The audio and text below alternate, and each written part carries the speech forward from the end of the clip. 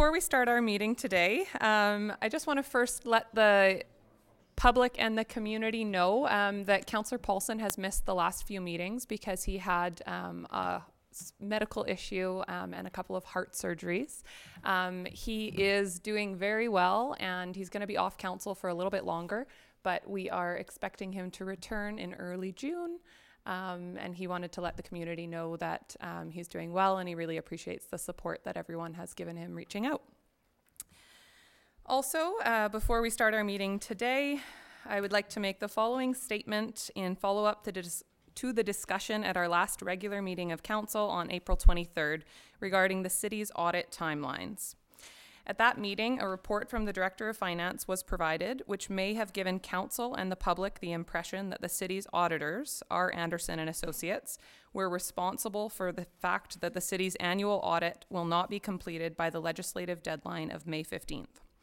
I would like to make it very clear that our auditors are in no way responsible or at fault. Council recognizes that the city was unable to have the required financial records completed by that date that had been mutually agreed on by the city and the auditor in order to meet the required deadlines. Comments contained in the report regarding a request for proposal to engage another auditor are not reflective of the work of our current auditing firm, but rather is a standard recommended process for all municipalities to undertake every few years in order to maintain independence. On behalf of council, I want to express the city's thanks to R. Anderson and Associates for their professionalism and the work they are engaged in on the city's behalf. Okay. We will call to order our regular meeting of council, May 13th at 2 p.m. So moved, Madam Mayor. Great. Is there a seconder on the agenda? And recognize that we are holding our meeting on the unceded territories of the Hoopajessit and Sishot First Nations. On the motion to approve the agenda. So moved. Second? All in favor? Carried. And we have minutes from the special meeting held at 1:15 p.m. on 2 p.m. on April 23rd, 2019. Somebody like to move adoption? Move to adopt. Is there a seconder? All in favor? Carried. And that brings us to public input period, an opportunity for the public to address council on topics of relevance to city council. Would anyone like to speak? Come on forward, Mr. Mava.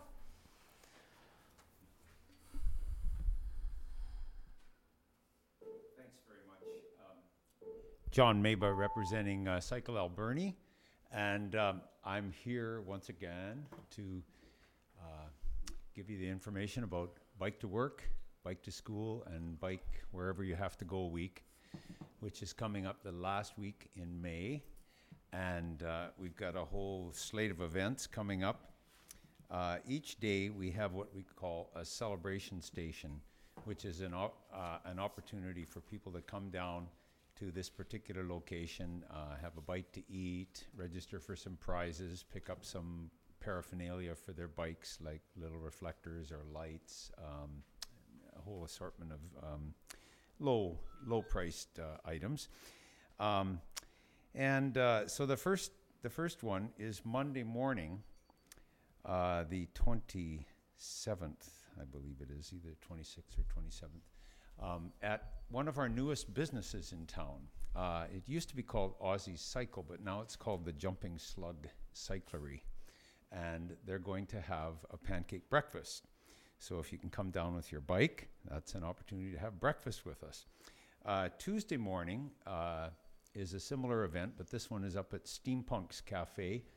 And they'll be having coffee and goodies in the morning from 7 to 9, and then quite probably again in the afternoon from 4 to 6. Wednesday is at Bilo, and that starts at 7, goes on till 9 o'clock, and that's a really exciting. Come on up, Sarah. That's a really exciting event, I think, because that's when a lot of the school kids show up, and so it's great to have all the kids come out and register for their prizes and get goodies. Thursday, it's at the Barclay Hotel from 4 to 6, is it? Yep. And we like that one because we get really good exposure out on Stamp Avenue there. And Friday morning, we're going to be at ADSS. And Saturday is our finale event at Harbor Key. At noon, we're going to have a barbecue. There's going to be a live band. And so we really want everyone to come out and celebrate with us. So what we're inviting you to do is, your next council meeting is Bike to Council. And before you do that, we'd invite you to go online to Bike to Work. Just Google Bike to Work and register yourself, because that allows us to get statistics on your ride. So it means that we get credit for your ride. And we've got a little... Just why I'm late, we got more hot off the press. Yeah. And it's a steep hill to bike up from here to the printers. But I'm each giving you a couple, Thank you. so you can sign up yourself and then pass it on to someone else and encourage them to ride too. Great. So, thank you very much. Thank you. Council, that's Monday, May 27th to Bike to Council. We'll have to send out an email reminder. Well, find a bicycle. That's right. Would anyone else in the public like to speak? Coming up, Mr. Adams. So just a reminder, if you could introduce yourself, state your name and address, and we allow 3 minutes to speak at public input period. My name is John Adams, and I live at 5205 Batty Road here in Port Alberni in the Beaufort region. And I just like to say that I would appreciate if there would be some discussion with council, as I've read about the Terra West report. And my own feeling after reading the report is that I think there should be some action taken as far as closing this place until the city is assured that it is safe for the public to be going there. And I think that, you know, further testing in that may well be a thing not to do until there's grants, etc. But I can see no reason whatsoever how the city of Port Alberni can have people going to a place when there's a report such as this, and there's other reports that verify there's furans and dioxins on the site. And at the very least, there should be warnings for people that there is contamination. You know, I'm very upset about the fact that the city seems to think that they have unlimited time to take action. And I think that delaying action is just leaving the city open to problems down the road. And when this report states it is not remediated to park standards, I cannot understand how the city of Port Alberni can operate it under the auspices of a park. So I would think that there should be some action taken, at least some discussion in public to ascertain what exactly you're going to do. If you don't have the money, I really don't think that the people of Port Alberni, they don't have the money to fix their properties that are wayward. There's no sympathy for them. And I have no sympathy for the city of Port Alberni or the council. I have sympathy for children and dogs and people that go there. Thank you for your time. Thank you for your comments. And just to let you know, we will be having a conversation on this topic later in our meeting when we get to the report. Thank you. Would any other members of the public like to speak? Seeing none. Okay. Moving on to our delegations for the day. And the first one is the Cruise Ship Committee. Come on forward. Madam Mayor, councillors, pleased to introduce 4 folks, 2 from the Chamber, 2 from the Port Authority, who will be speaking to the plan, which is in your Chamber folders beside you. So the plan and the schedule for The entertainment on the site are there, and Bill, Colette, and Rachel Lowe, who have done the work on the plan, will come up and speak first and answer any questions that you might have. We're 12 days away from our first visit.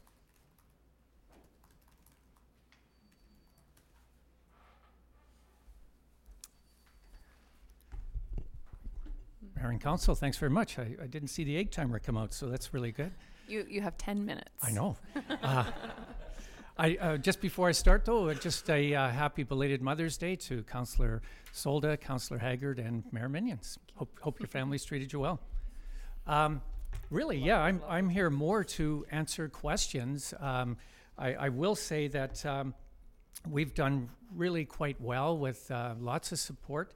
I should acknowledge Jeff Cook, Susan Lauder, Corey Anderson, and Carla Halverson from 4 different First Nations that have kind of taken the lead on developing a First Nations welcome.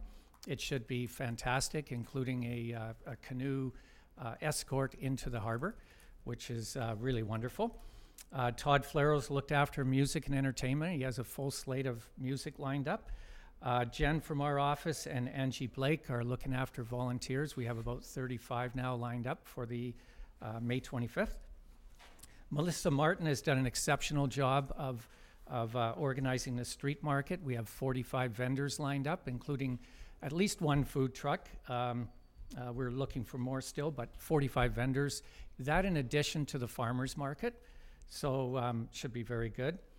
Rachel Lowe has done our safety plan and our professional documentation, and as you can see, she's done a great job of that.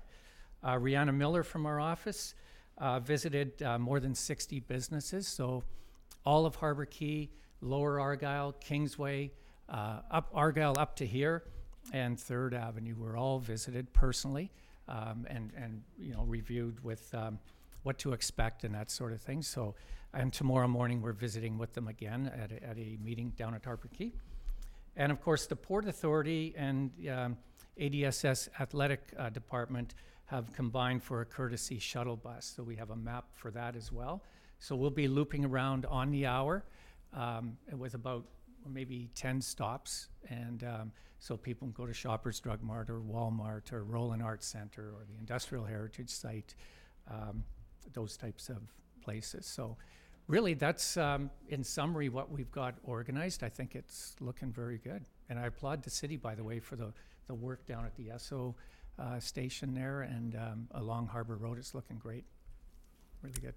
Yeah, thank you to staff for that. I just drove down there a few days ago, and it's nice to see a separated walkway down there now. And small change, but it sure made a big difference. So, it's looking much better. It's really great. Questions from council? Councillor. Just one quick question. Has there been an appetite to clean up some of the empty lots that are within short walking distance of the cruise ships? Well, I'm not sure if I'm the person to ask for that. I have seen lots of positive activity down in the area. And I know the mayor has a business going up there. I'm seeing people working around that area all the time, which is great. But beyond that, I don't think I'm the right person to answer. Maybe Pat Deacon has more knowledge on that than I do. Okay, thanks. Thank you. Any other questions? Councillor Haggard? Thank you, Madam Mayor. This isn't a question, it's just a comment. I did a little bit of work in place around Polson because he's on medical leave right now, and I visited a few of the bigger stakeholders in the Harbour Quay Argyle Road area, and honestly I was a little bit nervous. I didn't know what the expectation was or what I was going to be confronted with, and they were all extremely supportive of this economic initiative for the community. So I just want to say thank you to the committee for all the hard work you've done to bring it in and to put on this festival, not only for them but for the locals as well. I'm certainly excited to go down there and participate. Yeah, and if I may, I should add one more thing. We've committed to ads in the newspaper, so we'll have a full page ad on Wednesday's paper promoting this because we want the local community to go down there as well. So That's important. So we'll be 2 Wednesdays in a row, and then the Wednesday ahead of the next 2 arrivals as well. And one other thing I should comment on Port Boathouse. They've stepped up and are helping us out. They're going to remove all their boats from their side lot there, which is where the tour buses will park. So, and that's very kind of Port Boathouse. They didn't have to do that, but they jumped at it and said yes. So it's really good. That's great. Thanks Yeah. for mentioning that. Any Yeah. other questions from council? Okay, well, on behalf of council, thank you There you very go. much for updating us. Looking forward to reading the plan, and thanks for the work that you and the committee have Yeah. done. I know a few months ago we were saying it seems like there's so much to do and not very much time. And with businesses that I've talked to in the community, it certainly seems like it has all really come together, and Yeah. not just come together, but come together with a lot of hard work. So thanks for all that It you should guys be have good. done. Yeah. Okay, Great. thank Thanks. you.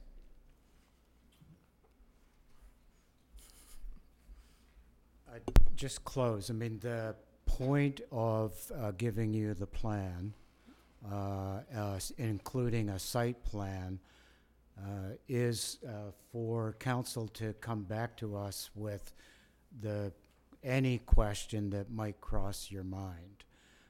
We think we've covered the bases. With respect to Councillor Corbeil's question about the empty lots, we'd love to see them cleaned up. There isn't the appetite in the private sector, and unfortunately at this point we have no legal mechanism to force the empty lots. We had originally hoped that we would have lots of classic cars lining the street to take the eye off the lots and put them on the cars. That isn't happening. So, but the point of giving you the information is if you have any questions, if you're hearing anything out there that you think may not be covered, please let us know. Get a question. I'd like to thank Bill and Rachel in particular for their work, and Dave and Mike for the work on the port side, making sure that the vessel will be here. It's the first visit of the Maasdam, so it will be acknowledged with a plaque. And they've been making the arrangements for the tender vessels and the mooring, as well as the shuttle. And we are continuing to work to attract cruise ships in future years. So. Thank you very much. I think, Bill, you might have been under time until Pat got up. But thank you for that. That's very helpful information. And just one other thing to comment, since we have people from the Port Authority here.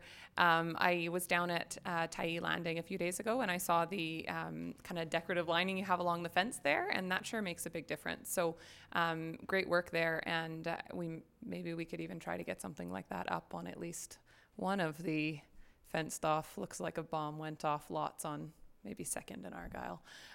So before the cruise ships, but recognizing that it's probably not free to do that, so we can talk about that later. But thank you for what you guys have done there. It makes a big difference. Okay, and our next delegation is from the Alberni Clayoquot Health Network. Marcy DeWitt. Thank you.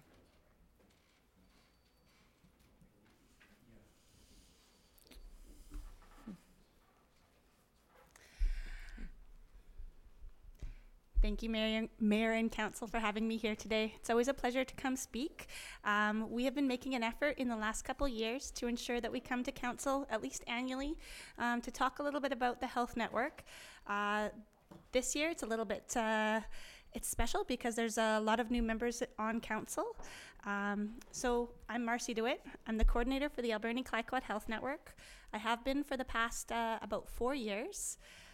And I'm really just here to talk to you, give you a quick brief overview of the Alberni Clayoquot Health Network and tell you a few key points about the work that we're doing. Oh, that is definitely not the right button. Okay. There we go. So middle button and not the forward buttons. Gotcha. That's right. It's Confusing. All right, got it.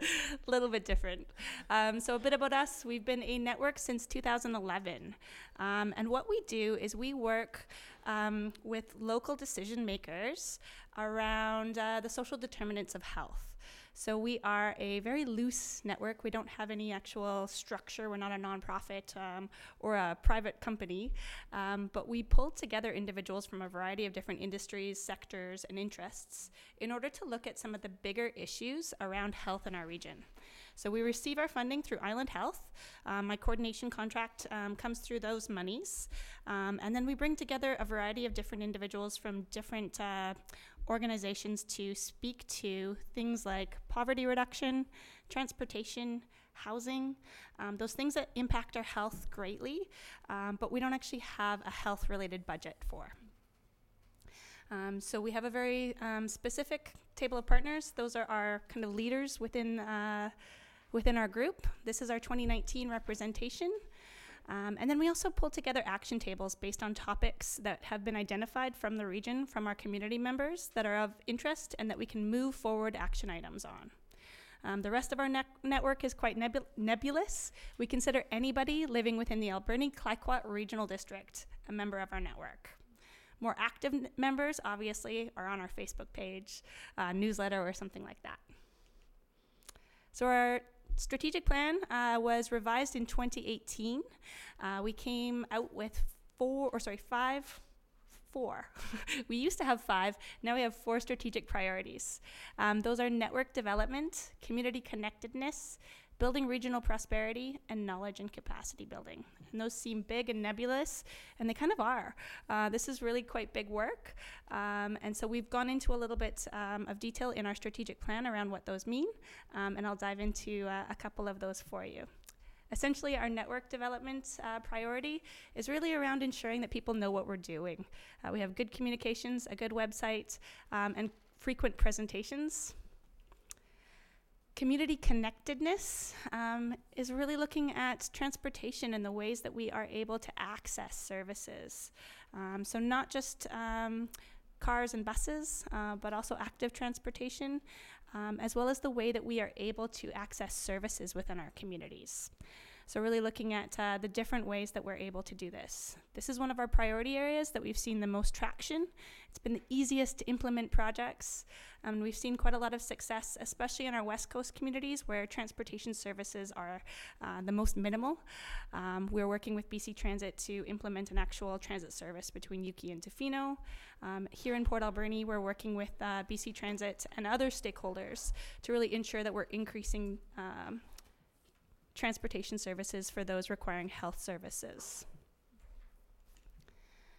Building regional prosperity is really looking at doing some poverty reduction work. And last year, we had the pleasure of bringing together all the municipalities to do a signing for the Alberni-Clayoquot Poverty Reduction Protocol. So Port Alberni was one of the signees, and we will be moving forward on work around that now that we've all settled into our new leadership positions, and we now know a little bit more about the provincial legislation that has just passed.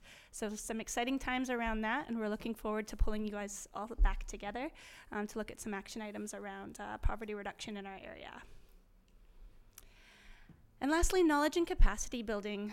This is, once again, one of those big nebulous pieces that we named, but really it refers to those emergent issues in our communities that we know come up sometimes out of the blue, sometimes not. So housing is one of those pieces that we all know is a big issue in all of our communities. For the health network, we don't quite know where our role is yet. So we don't know if we have a role there. We do know that we do have some areas where we can support. So we've come up with this kind of catch-all area so that we can support local leaders around some of these emergent issues around health, around and the wellness of our communities. Communications is the last, which fits into our network development, and I touched on. But our website is there. It's an interactive website with all of the reports and different interactive media that we've produced over the years. Please take a look if you're interested. And we always have opportunities to engage through our newsletter, social media, and my email as well. Thank you. Okay, thank you very much. Questions from council? Councillor Carpio? Yeah, thank you for the presentation, Marcy. Question for you. You said you weren't too sure about where you fit in the health side of things. One of the more visible issues we seem to have is that of drug addiction. Is that a role that you play in? And there was just a little bit more information. Recently, there was that documentary that was doing the rounds on Seattle is Dying, and they have much worse issues than we do. But you could see that there was some similarities. And in that documentary, they talked about the only thing that in the States that was found to improve things was enforcement and intervention, and they went to Rhode Island, I think, as an example. Is that a role you could play, or is it a role that you can help facilitate, or if not, whose role is that?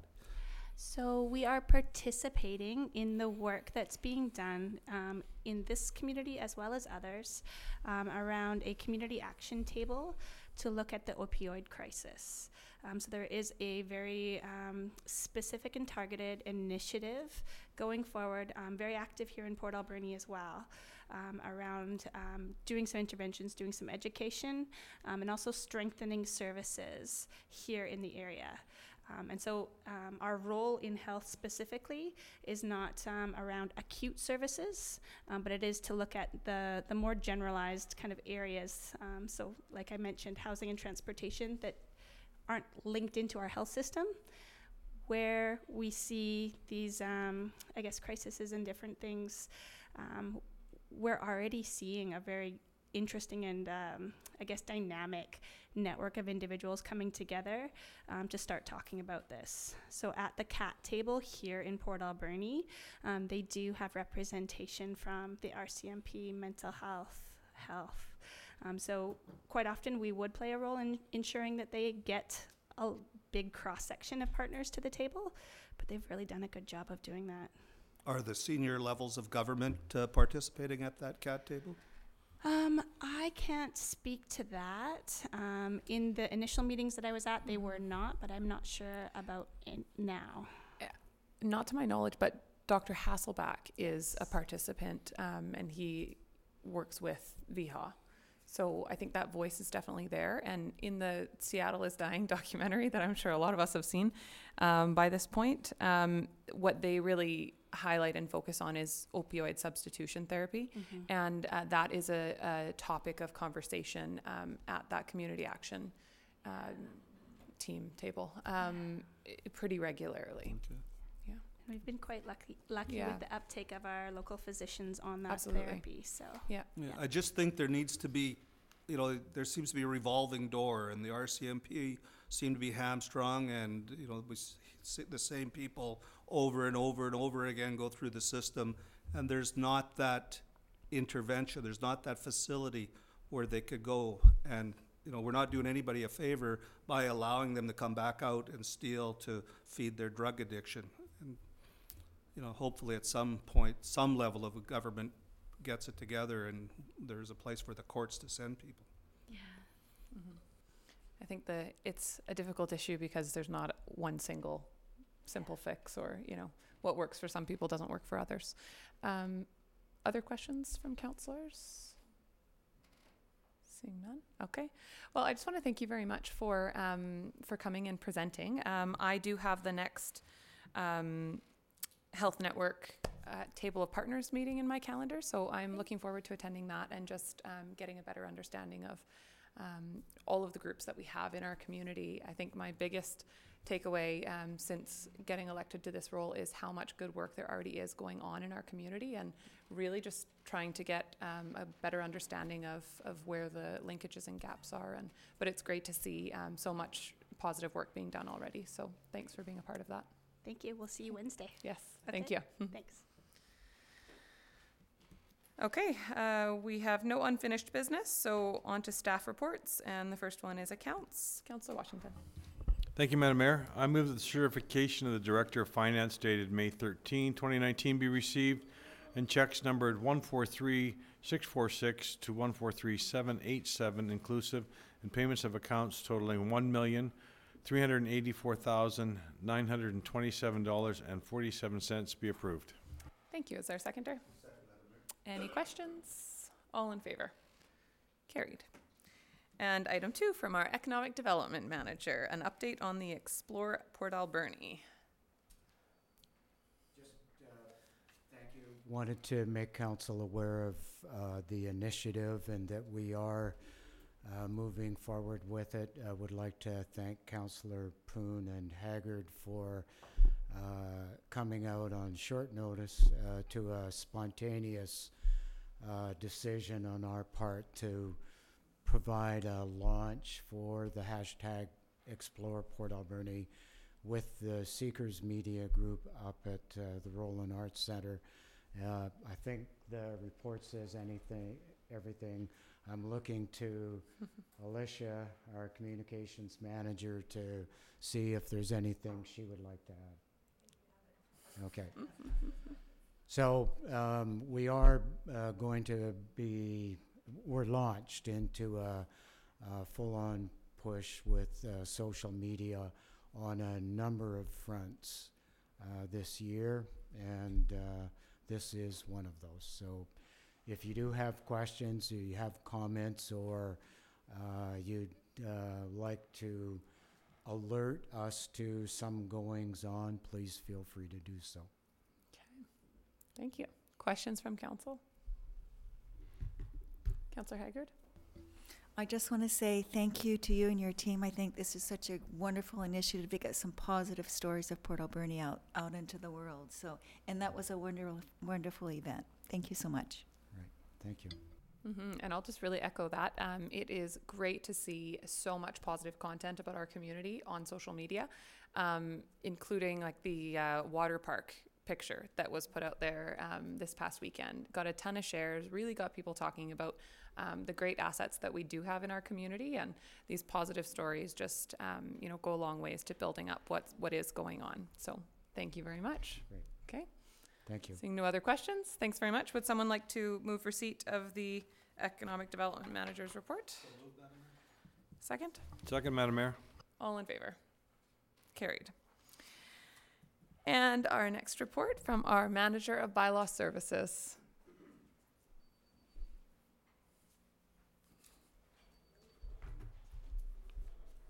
Thank you, Madam Mayor. It's been a few councils since I've stood up here. I'm usually on Davina's seat. So I have before you today a summary report with some statistics regarding the development to date of the Bylaw Services Department. I thought the timeline would be appropriate. If you look January to May 2018, that was the months leading up to the start of the Bylaw Services Department being formed in early June. So I took the stats from there and compared it to where we are today, given that it is May 2019. You've probably had a chance to read through, and I think, the overall comparison reflects, what a strategic approach to a bylaw department looks like and what kind of results you can get from that. So I'm just going to briefly go through each component that I've outlined for you. So in terms of number of complaint calls, you can see in 2018 there were 146, and to date there are 395, which is quite an increase. And so the increase, when reviewed, is not only the result of taking a proactive approach to enforcement, it's also from creating efficiencies within the department. So establishing processes and procedures to kind of prioritize what council and the community's objectives were from the department, and also making sure that we're still being responsive to the complaint calls that we are receiving. Looking through the active and open files, this is quite a significant number. So you can see out of 146 calls, 110 remained open in 2018. I do want to comment and say, at this time there was one bylaw officer, and he was doing it all. And this number in no way, shape, or form reflects his work ethic. It's just the reality of the situation he was in. He was responsible for receiving the calls, inputting the calls, responding to the calls, and taking action. So It was quite burdensome for him. And I can tell you, even to date, as quick as we get calls in, or closing a call, we're getting new calls in. So it's pretty much on par on a daily basis. And just for council's awareness, when a call is open, that means that it's been generated. It doesn't necessarily mean that anything's been done with it. So it might have been opened in the past and a complainant never received a call back. It was in a queue to be responded to, or it was being worked through for compliance. So you can see in this year, with the formation of the bylaw department, it's basically flipped on its head. So now we have 22.5% of all files are remaining open in comparison to 75% the previous year. This is quite significant, and I would say it's the result of not only our administration staff being able to assist in those processes, but also just the organization. Having a manager in place has allowed the department to really hear what council and the community's priorities are and figuring a way to have a strategic approach to them and be able to get to them in an efficient manner. So a similar stat from the previous, just said a bit differently. So in terms of completed calls, you can see that only 36 of 146 were completed in 2018, whereas 306 of 395 were completed. And so in my entire career, I can say, and I stand by this firmly, from the time I was a bylaw officer doing the boots on the ground to any management position I'll take, we're in the business of customer service. We really are. That's what bylaw services is, and that should be really expressed to the community. So this number for me is significant. We're able to respond to almost all of the complainants that phone in. We have statistics that aren't demonstrated here to show that a call's received that day, it's being input, it's being dispatched, it's being investigated, and people are being responded to in the same day. And I had a few calls my first few months here of people saying like, wow, I didn't expect to hear from you already, right? I usually don't get a call back. And so the mentality has really shifted and changed in this community, and that's really positive to see. It also creates confidence in the community, I will say that as well. People feel like they're being heard, right? And they're listening to. There's not that nobody cares mentality anymore. So in terms of number of tickets issued, I'll be honest, this is a statistic I don't enjoy reporting on. Like I said previous, I sincerely believe bylaw services is customer service based. So voluntary compliance and education is what we strive for all the time. And so it's a hard stat for me to report, but I also think it's important. You can see that to date we've issued 421 tickets. That's significantly greater than the previous year. And I just wanted to put it up to demonstrate, just the magnitude of the files that the two bylaw officers are handling. They're not just open and close files, and people are, voluntarily complying. It shows that there's some depth to the amount of work that they're carrying. And, we are striving for that voluntary compliance, but sometimes it's just not achievable. So that reflects that. And then I had just highlighted a few other programs that bylaw services has taken on at the start of this year and to date. So the two most notable would be the graffiti removal program. And I really like the statistics here. We took it as a proactive program, so we did welcome people coming in and notifying us, but the stats here reflect the proactive calls that our bylaw officers went out and found themselves. So there were 49 files generated, which means 49 different properties that had graffiti on them.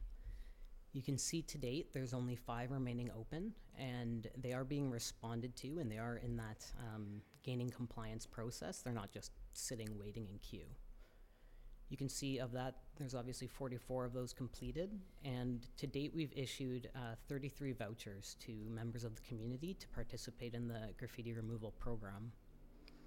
And then the last point I do just want to highlight, again, I don't like the fines issued stat, but at the same time, I think this is an important one. Out of 49 different properties, there were only 9 fines issued, which means the other 40 were willing to come into compliance voluntarily or participate in the program. So I think that's a really strong success story for this program. And then finally, the Enhanced Security Initiative program. So kind of as an update as well, it did wrap up. So there were 31 successful applicants. This round we did choose to focus on commercial properties. So there were 31 local businesses that were approved to participate in the matching funds. And we also offered an option. So with your security enhancements, each of the 31 businesses has an opportunity to engage one-on-one with an RCMP officer to go over CPTED, so crime prevention through environmental design, in terms of placement and recommendations. And I think this is a really positive public engagement opportunity. It gives local business owners a chance to feel comfort and confidence in talking to myself through bylaw services, but also the RCMP for input. So that's been a really positive success story as well. That's it. That's all I have for you. Okay. Thank you. Thank you very much. Questions from council? Councillor Solda. So on this security enhancement, so we're finished that now for this year? The program that was run was for the 2018 funds, Okay. actually. So we do have another 25,000 Okay. that council allotted, so we will be running that shortly. Okay, because I've had some people say they've applied, they haven't heard anything in that. So how long does it take from the point that they send it to the city to get notified, yay or nay type of thing? Sure. Being a pilot program, I will be honest, it took longer than anticipated to kind of work out the kinks. If you're referring to anyone that hasn't heard back yet, I would say that's no longer the case as of today's date. All Okay. applicants that applied were actually all successful. So we had 31 applicants and 31 were approved, some with modified funds, but we were able to accommodate every business that applied. So to date, I've returned everyone's notification. Okay, super. So for the new program now, are they eligible now to apply now, or is there a date? Madam Mayor, the application process hasn't been posted yet, but there will be a 1-month window similar to the last process, but it hasn't gone out yet, and we haven't looked to post it as of yet. Okay, and I really like the stats. I'm a bylaw nut, and I totally agree with those stats. And I have some questions regarding some of the buildings. Is this a time to ask with the bylaw? Sure. Up here? Okay, so I have a couple of questions regarding some of the things like the Argyle building, second in Argyle. How long, do we have anything in our bylaws to say how long a burnout building can stay in the formation as what we see on Argyle? Because that's been there for a number of years, and I'm sorry, I have a problem with that. Do you mean the empty lot? Well, it's... Because there's 2 buildings also. Okay, it's the one that's burnt and it's just got the form going down The empty Argyle? lot. I could say the person's name, but I'm not, so that's why I'm leaving it. Across from around the Thunderbird building. No. No? Second in Argyle. Right? Second, okay, We know the building you're talking. yes, that Yes. one. On Argyle Street, So- sorry. No, through you, Madam Mayor. I have actually, this specific lot, I actually have had communication with, I'll say a third party to the individual who owns the property, and they actually are looking to remediate that property for the purpose of selling it. But in terms of what our powers would be to kind of give that push, it's very limited. Empty lots are a hot button, I would say, in this community, and there's very limited powers that we do have through our bylaws at this time to. But we to could get- write a bylaw to say like 2 years, because, I mean, some people don't start construction or can't start construction till insurance. I'm sorry, after 5 years being in that same condition, there should be some kind of bylaw saying either you take it all apart and make it back to green grass or something, instead of being right in the town. I think let's not get into a conversation on what our powers could be with vacant lots right now, Sure. but maybe we should Okay. bring that forward as a notice of motion at the end of this meeting. I would love to. Because I think that's a common concern for all of us on Okay. council. And the other thing too is like, as an example, the squash court, it's been trying to be renovated for a long time. Do you have an update on that, or do you know anything about that? I do not, Madam Mayor. Okay, because, building construction, then you go across the street to the Frigstead Apartments, I call it the Frigstead Apartments, and hanging off the balcony, and I worry about that because I drove up here from work, and there's stuff hanging off the the patio up there, and it can fall on people's heads and stuff like that. So that I have concerns on that. We've heard a lot, and I'm sure, Mayor, you've heard this too, about the city lands for mowing and cleaning up our own grass and stuff like that. I know there's probably I know we have alternate days and different things that schedule that we do clean the grass and stuff like that. So do you know anything about that? And, or who do I talk to? I think that would be for our parks manager. Okay. And also, is it possible, do we talk to about regarding the update on the Arrow View? We know, but the public's been asking, and who do we talk to? Is that the CAO or to bylaws? Would you like to give an update on the Arrow View? I do, Madam Mayor. I feel like every time I say I have an update, I say almost there, and then and then I get an update, you know, a month or two later. I can tell you, I have been working with our director of engineering as well, who's come onto the project, and it really is out of staff's hands at this point. We have connected with an engineer, and the engineer is just putting the final touches on the tender document, and it was last week that I said I had a deadline, and now that I'm being told this week, but staff has done everything in their power to push this project forward. And it's getting very close. Okay, I'll leave that for now, thank you. Okay, fantastic. Councillor Washington. Thank you, Madam Mayor. Great report, Flynn. I'm very pleased with your progress since you've been here. Canada Post boxes that still have tags, is that something we can deal with, or have you dealt with?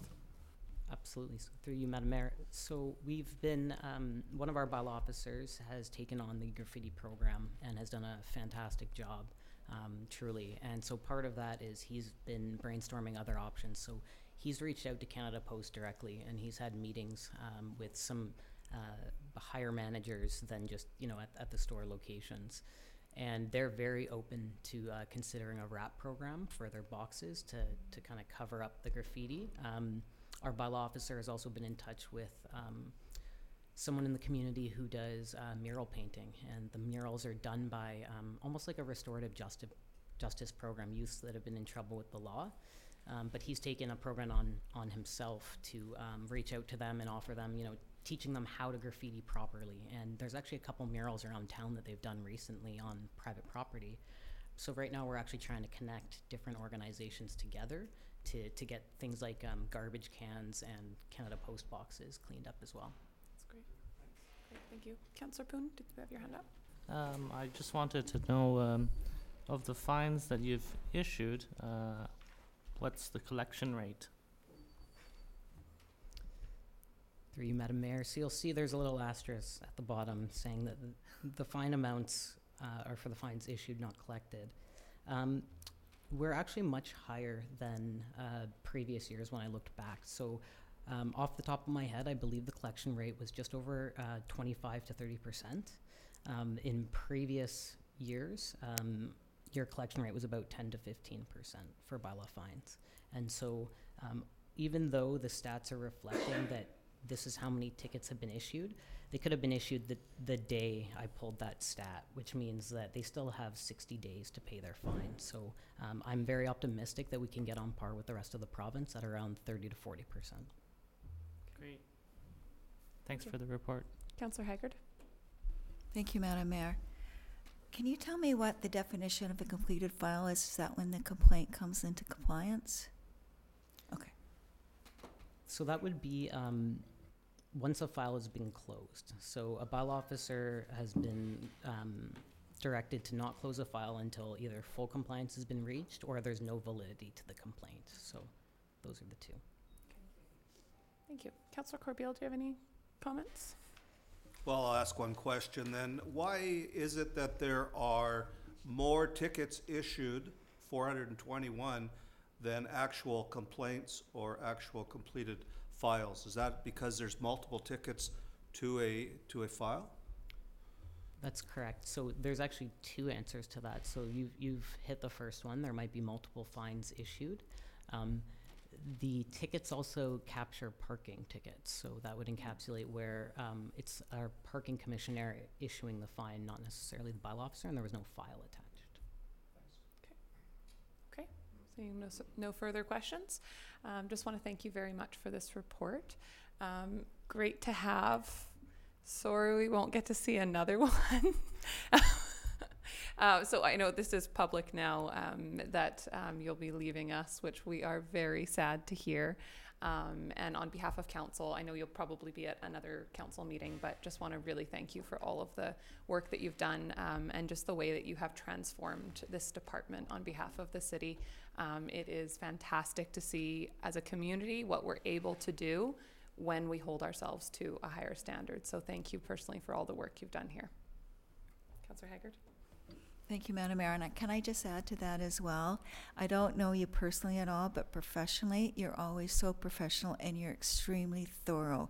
When you get asked a question, you know the answer. You've done your work. So I really appreciate working with someone who is as thorough as you are. So thank you so much. You're going to be very missed. Anyone else want to make comments? Maybe we can get him to stay.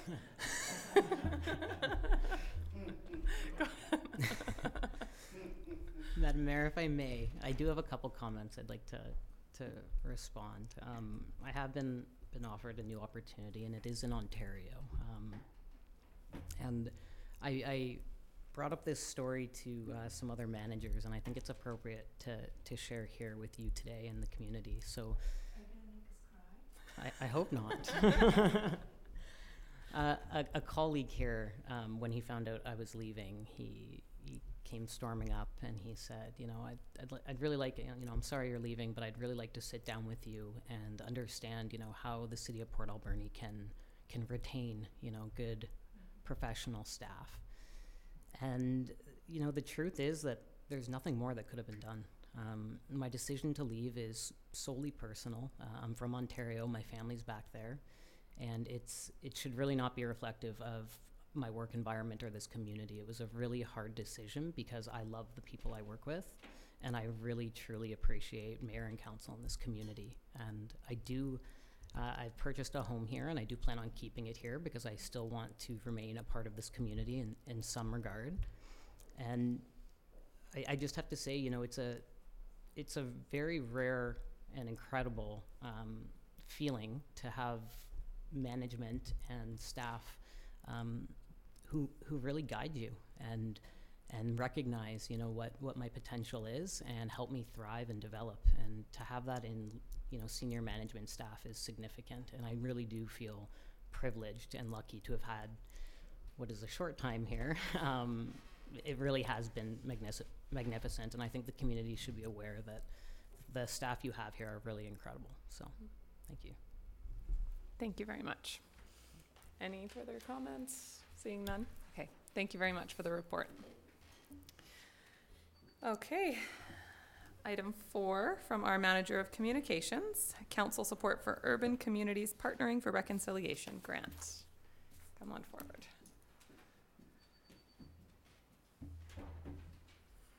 Thank you, Madam Mayor. Thank you, Council. I'm a little verklempt by Flynn's words there. He will be missed. But on a brighter note, as you know, I am the administrative lead for our Reconciliation Committee, which was originally formed back in September of 2017. And as the administrative lead, I'm constantly looking for funding opportunities to help further the dialogue within our community around reconciliation.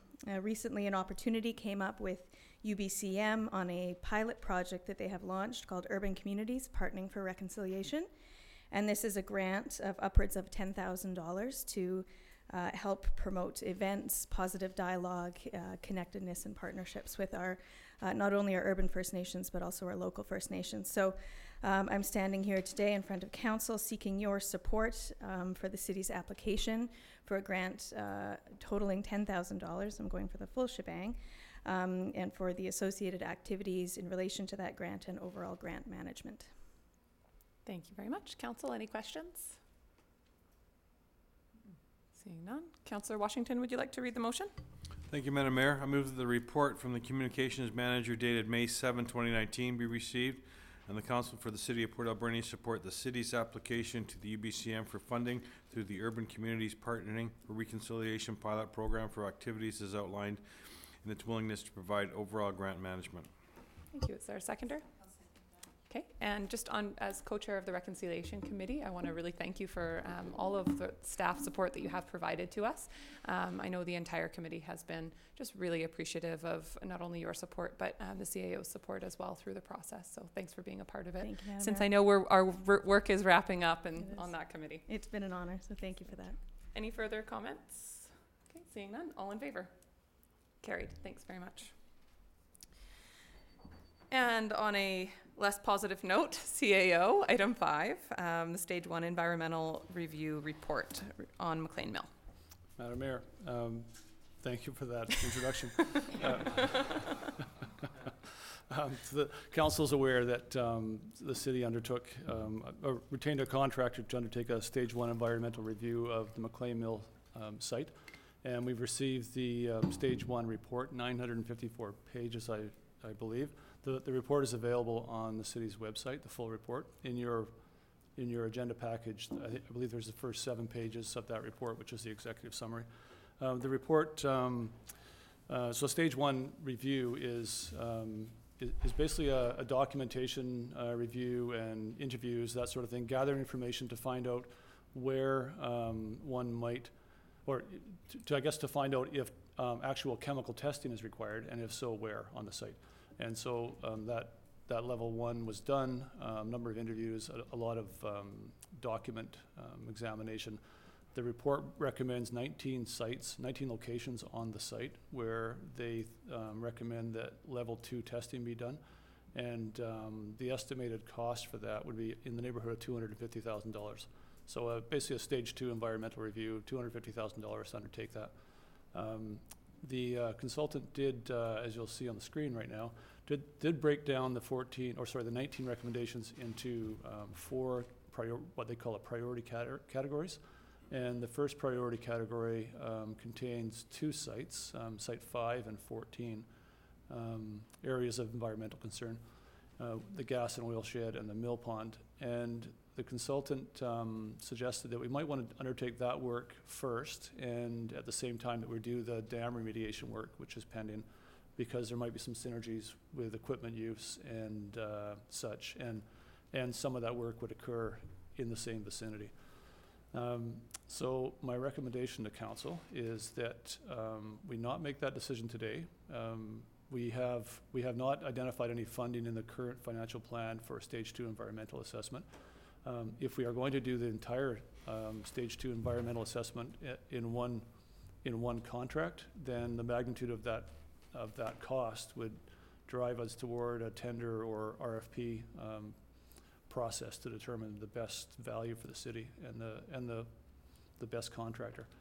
And if we were to consider to do just that first category, those 2 sites, we don't have a budget for that, and that might drive that dam remediation project over budget. So I'm recommending that we take no action today until we have the dam remediation bid prices in hand. That'll inform us if we have enough money in that project to do that work, or if there's any capacity in that budget to do more work.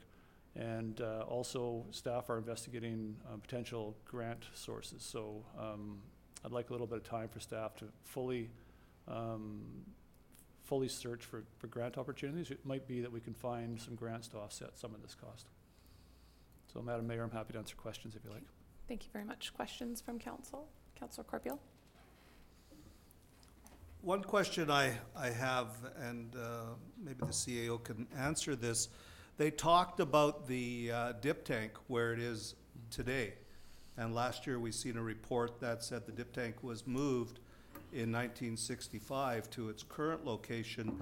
Do you know if they are looking in that area for potential pentachlorophenols and chemicals of that nature?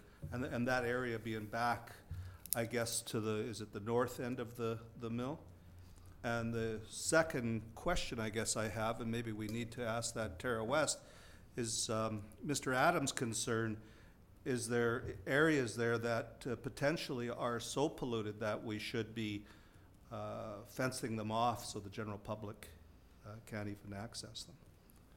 Madam Mayor, on the first question, the former dip tank location, I haven't read the recommendations for that specific point, so I would go back and look at that, and I'll interact with the consultant to see if they considered that in their assessment.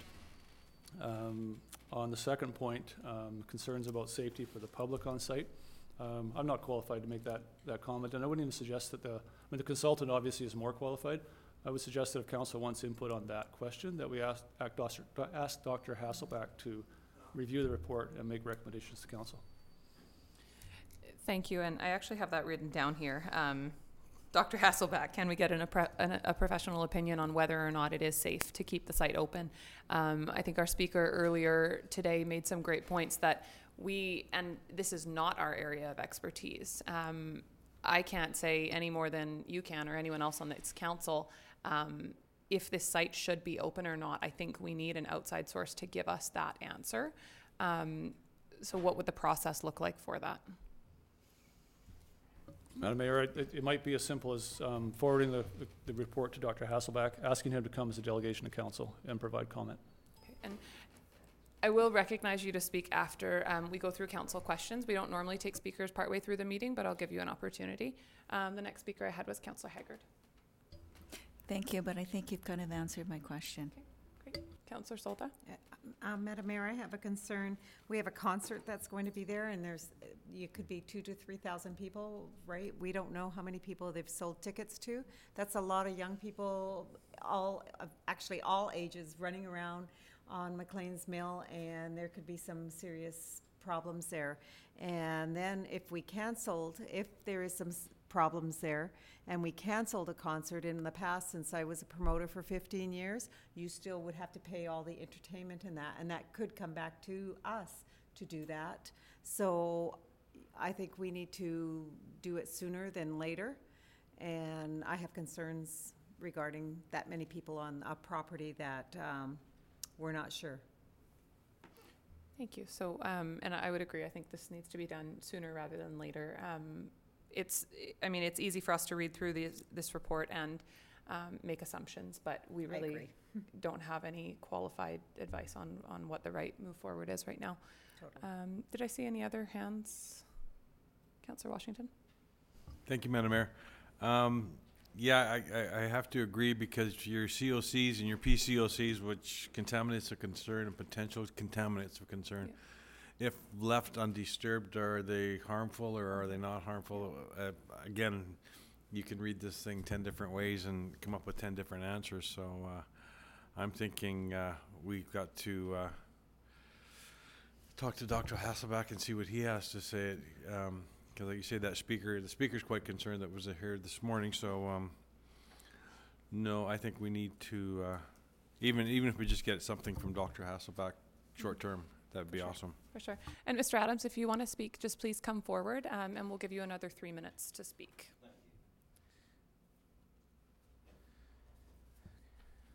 So in looking over this issue here, Dr. Hasselback is not a qualified person to make an answer for you. I would give you the name of a professional who I've spoken to, and he is Dr. Geist, who is a toxicologist and also renowned in Canada for his work with pollution, and he's also made discoveries. He has written books. He's from the University of Saskatchewan, and this is a person that is qualified. Dr. Hasselback, as far as I can see in his documentation, is not qualified.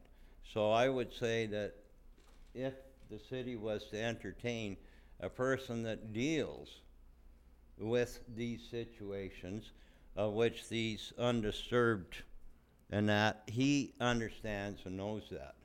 And there's also a Dr. Blakely from the University of Saskatchewan. But I would suggest that Dr. Geist would be the person to speak to.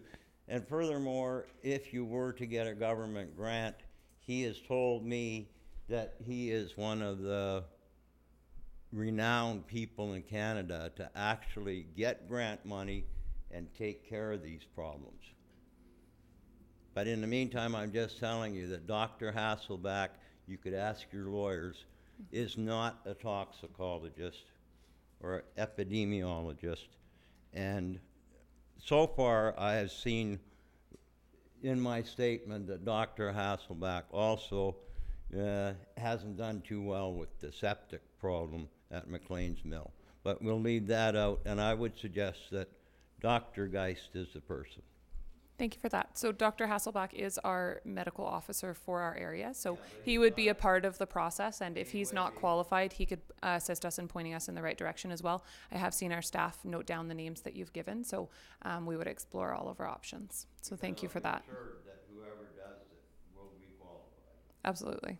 Okay? Yeah, thank you. Thank you. Okay. So just further conversation. I have a concern over waiting, and I know that we had this conversation at budget time as well when we were talking about whether or not to proceed with the dam project. I see that the dam project, we have a way, I know that it needs to be done eventually, but we have a way of putting off any immediate risk by restricting vehicle traffic.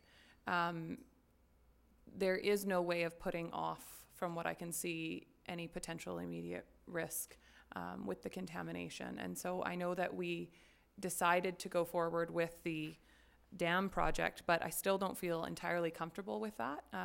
I see the contamination as a higher risk than the dam. And I see that we are moving forward with the dam because it's inconvenient to ask vehicles to not drive over the dam. So I'm not sure. I mean, I guess I'm fine with getting the tenders and seeing where the budget comes in and seeing if there's room to accommodate some of this work as well. But I'm not positive after we get the tenders that I'm going to feel comfortable moving forward with that dam project with this hanging over our heads currently. So I'll let council respond to that, and if CAO has any comments as well. Councillor Solda. I would concur with you. My problem with that, if there's some health risks, it should come number one.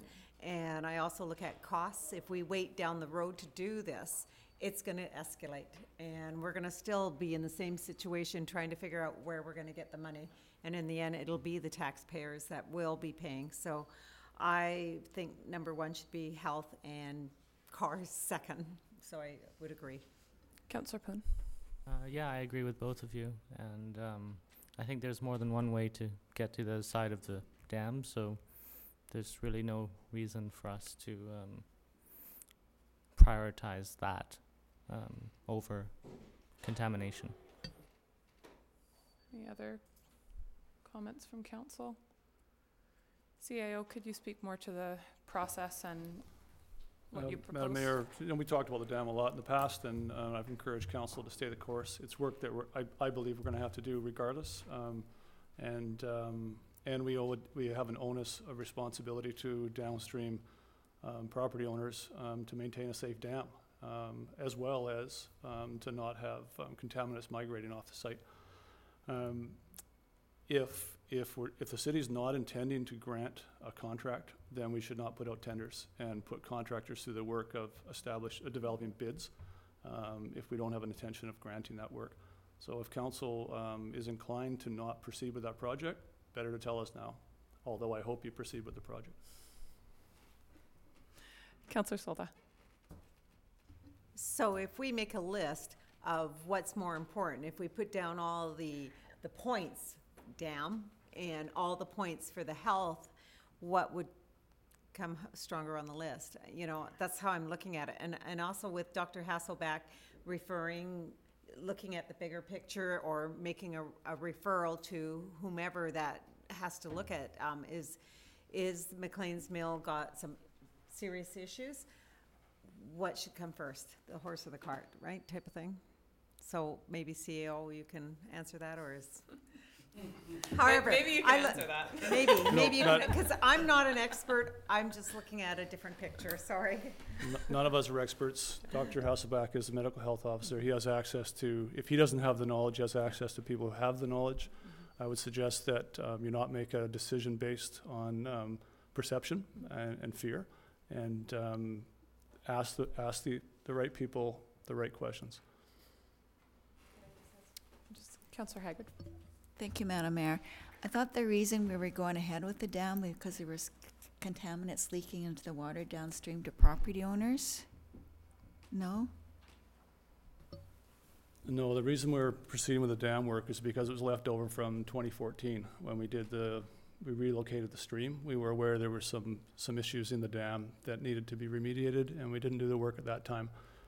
That came to light again in 2018 when some work was done on the dam and some concerns raised around water quality, which caused us to do a stage 1 environmental review of the entire site, and introduced us to the dam inspector again, and got us a ticket, 2 tickets, I believe, and for mismanaging our dam. And so, yeah, a fair bit of, if I think about it, we had a fair bit of discussion around the dam. And we're going to continue to discuss that dam until we fix it. Yep. So I think we can repair it now with the budget we have, tender documents ready to go, and we can look for grant opportunities for remediation of, or to undertake the stage 2 review of the site. We're not likely to get grant funding for dam remediation. I think we're more likely to get funding for a stage 2 review of environmental concerns, in my opinion. And I'm not expert in this. I think I've said it before, I think we're gonna end up fixing the dam, and we're gonna end up dealing with contamination on the site.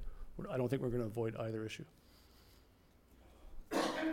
Councillor Soldat, do you have another comment? Just again, we have a concert that's going to have a whole lot of people at McLean's Mill, and probably more so than tourists that go through the mill. How are we going to deal with the contaminants and not being disturbed? Because they're going to be not in one area, they're going to be moving around at McLean's Mill. Plus, with the water quality and stuff, have we talked to the people who are organizing the concert? How are we mitigating some of the issues that we have at McLean's Mill with the concert? Have we looked? Sorry, it's important, and I think we need to deal with this. I don't have an answer for that. So I expect the concert goers will not be swimming in the log pond. And so, that's not, I'm not being flippant. We better put a sign up. There was some concern about soil and water quality in the log pond. The site's been open to the public since the early 90s, I recall, and lots of people on site for a long time. And we have a stage 1 report that says there's 19 areas that we should do further testing to determine the extent to which there might be, there is contamination, and in 4 of the sites where there might be contamination.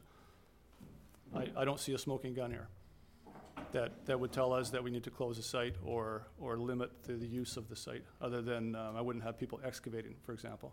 Or, you know, I'm trying not to be flippant here. I don't see a smoking gun here. I'm not the expert. If you would like me to take action, if you'd like me to stand down the concert or put limitations on it, I will do that. So, Councillor Washington. Thank you, Madam Mayor. I agree with our CAO. The report is, the word concern pops up a lot in that report with the COCs and the PCOCs, but it hasn't been, we haven't added to the problem since 1965. We've been open since the 90s, and we haven't had any major issues with the participants or anybody on the ground. I tend to agree with our CAO that no, there isn't a smoking gun there. I understand Councillor Solda's concerns, but had this report not been in by now, we would have gone ahead with it anyway. These reports they need to be really studied, like what percentage of contaminants and such. I think we should go with the recommendation from the CAO. Thanks, Councillor Washington. I think my concern is that although the site has been open since the 90s, it doesn't mean it necessarily is safe for people to be at, and we don't have that information yet. So now we are getting some information on contamination, and certainly what I read gives me concern. I'm not suggesting we close the site, call off the concert, anything like that, but I think we need at least an opinion from a professional to make that call, because we do have this information in front of us now. And we are not professionals to determine if it is safe for people to use this site or not. I would hope and expect that it is. But I think we, at the very minimum, need a professional opinion as soon as possible, since this is in front of us, to advise us on whether or not it is just business as usual, but we should do the testing, stage 2 testing to get more information. I mean, hopefully that is the answer that we get, but I just don't think that we can make that call based on the information we have in front of us. I'm wondering if a route to move forward would be to, before we put out to intend to move forward with the tender package still for the dam remediation, but to wait on releasing it until we hear from Dr. Hasselback. Could we turn that around reasonably quickly? I will reach out to Dr. Hasselback today and see what his availability is. Okay. How would council feel about that path forward? Okay. Madam Mayor, am I hearing from council that you don't want the tender documents released for the dam until after you hear from is that the consensus of council? Maybe not the consensus over here. Madam Mayor, would you vote on that matter, please? That would help you. Helpful. For sure. So what my suggestion was is that we hear from Dr. Hasselback before, to be clear, before we put out the tender package. That doesn't mean we don't intend with moving forward on the tender, but we wait a couple weeks and get an opinion from Dr. Hasselback rather than releasing the tender tomorrow. Okay, I made a motion, I guess. And it's seconded. And if we'd like to speak to it, Councillor Washington. Thank you, Madam Mayor. I'm not seeing that we're talking the same thing here. I mean, I'm seeing that we have to repair the dam. Sorry, but it has to get done no matter what. Yeah. So the sooner the better for that. And then in the meantime, we can get our expert in and look at this report and put it out in plain English for everybody, because like I say, there's more acronyms in there than you can shake a stick at, and to go through it and to everything is potential and concern, and I think if you went to just about any business where there was any service station or whatever we have left of service stations, I mean, you probably get the same kind of report. So you shouldn't be going into that service station and buying your Slurpee because, there's contamination of concern because there was a fuel pump there before. So it's I'd rather go ahead with the CAO's recommendation. Okay, Councillor Haggard. I agree with Councillor Washington and the CAO. We've already been ticketed twice. The dam work has to be done no matter what. And there is contaminants in the water, so I think that has to be fixed. And I'm no expert, but what little bit I know, as long as you don't go digging in the dirt, you're going to be fine. If you're walking on it, I don't think there's an issue with health concerns. Councillor Solda.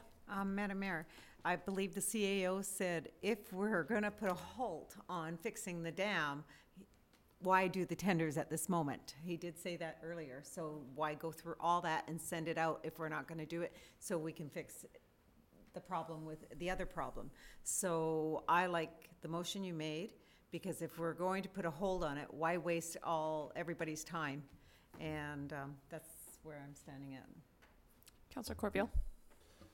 While I agree with Councillor Washington, we're only talking 2 weeks, and we really should be erring on the side of caution here, and I think this also will put a bit of a sense of urgency to whether it's Hasselback or the fellow Mr. Adams talked about, somebody to look at this and give us some professional advice. And if as long as we don't dig in it, and in 2 weeks' time, we can then put out the tender, so be it. It's 2 weeks, not that long of a time frame. Mm-hmm. Councillor Poon. I agree with Councillor Corbeil. Thank you for your concise points. So I agree with the entire conversation here. I think my intent is not to not do the dam work, but as a absolute last resort, if we are told that there is a serious concern that we need to address immediately, then we absolutely can not do the dam work this year or next year, and we can close the dam to vehicle traffic. And that can be our plan for managing the dam, or at least get advice on that. Whereas we may not have another way to go with the contamination. So I see the contamination as our top priority, and getting advice on that before we move forward and spend $250,000 elsewhere. Councillor Washington. Thank you, Madam Mayor. Have we not already been ticketed for the pond? We've had two fines against us, or is it an actual dollar fine, or is it just a warning, or? We paid, I think, $400 on a fine for not ensuring due management of a dam or something to that effect. Okay. And you've already budgeted in a past budget for the repair of the dam? The money's budgeted $233,000 this year for dam repair. The engineering work's largely done, and that budget also included the Stage 1 environmental review. Thank you. Any further questions, comments? Okay, so on the motion to get a professional opinion from Dr. Hasselback or related party and hold off until our next council meeting on releasing the tender package. All in favor? Opposed? Carried. Thank you. Before we move on from that, CAO, should we be discussing or giving, if we are holding off if we're holding off a couple more weeks on releasing the tender package to show that we are moving forward with managing the dam, should we be having a conversation around shutting it to vehicle traffic in the meantime, or are we able to just keep doing as we're doing with that? Madam Mayor, we've put a load limit on it, if you like, and I don't think it'll be any less safe tomorrow than it is today, based on your decision. So we'll continue with a load limit on the dam. Okay, great, thank you. Okay, and item 6 from the Mechanical Services Superintendent and Director of Finance. We have one new tandem axle dump truck with snowplow package tender. We have the report in front of us. Council, are there any questions on this report? Seeing none. Councillor Washington? Thank you.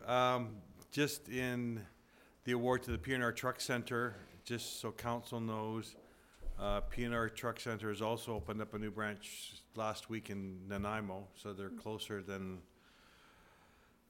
Duncan. And to also add to that, they have come to an affiliation with a local truck repair company that is fairly new to Port Alberni, called Aggressive Truck Repair, who also have all the software and all the Detroit diesel, which I'm assuming the engine is going to be a DD13.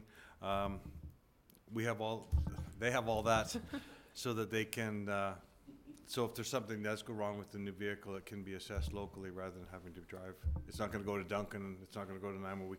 It can be done here and then taken from there. So it's just good choice. That's great. Okay.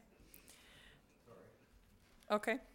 Madam Mayor, I'm thinking there could be a conflict of interest here based on what I'm saying, but it's your decision. We might have just realized that.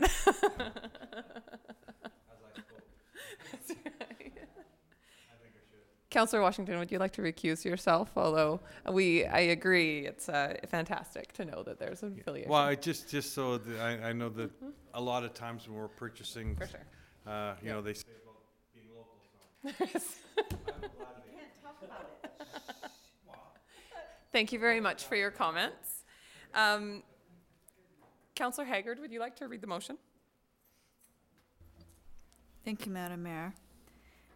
I move that the report dated April 30th, 2019 be received and Council for the City of Port Alberni award tender 004-19 for new tandem axle dump truck with snowplow package, including trade-in of 2002 Volvo dump truck to the low bidder P&R Truck Center, Freightliner 114SD, in the amount of $202,864.56 plus taxes with funds from the Equipment Replacement Reserve Fund.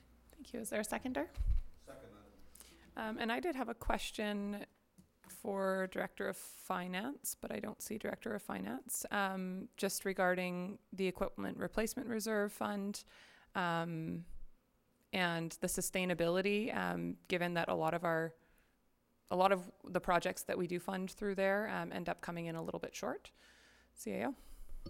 Madam Mayor, some projects come in, I won't say under budget, but let me back up. The city maintains an equipment replacement reserve fund, which is an evergreen fund that when we buy a piece of heavy equipment like this, we determine what the replacement cost would be. Oh, there she is. Director Rothwell. Question on equipment replacement reserve fund.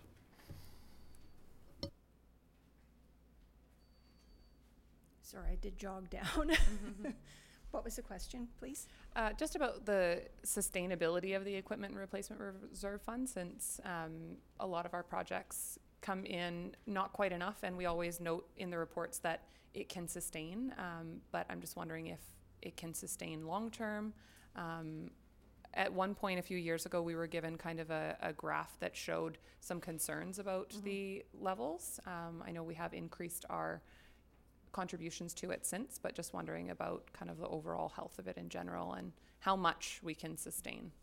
The overall health is good. Interest rates are going up, and we've strategized the investments, so we're getting better returns for the interest, plus the 3% increase every month that's coming from the operating fund.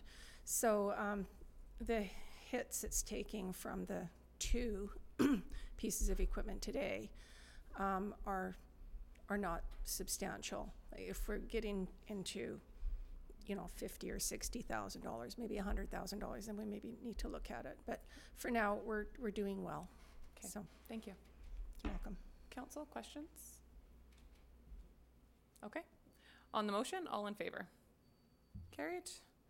And item 7 from the Mechanical Services Superintendent and Director of Finance. Oh yeah. That's right. Is there a conflict on this one? That's right. I'm just going to read it out. A new 4-wheel drive tractor with side boom flail mower request for proposals 00619. Thank you, Councillor Washington. Council, any questions on this piece of equipment or anything on the report?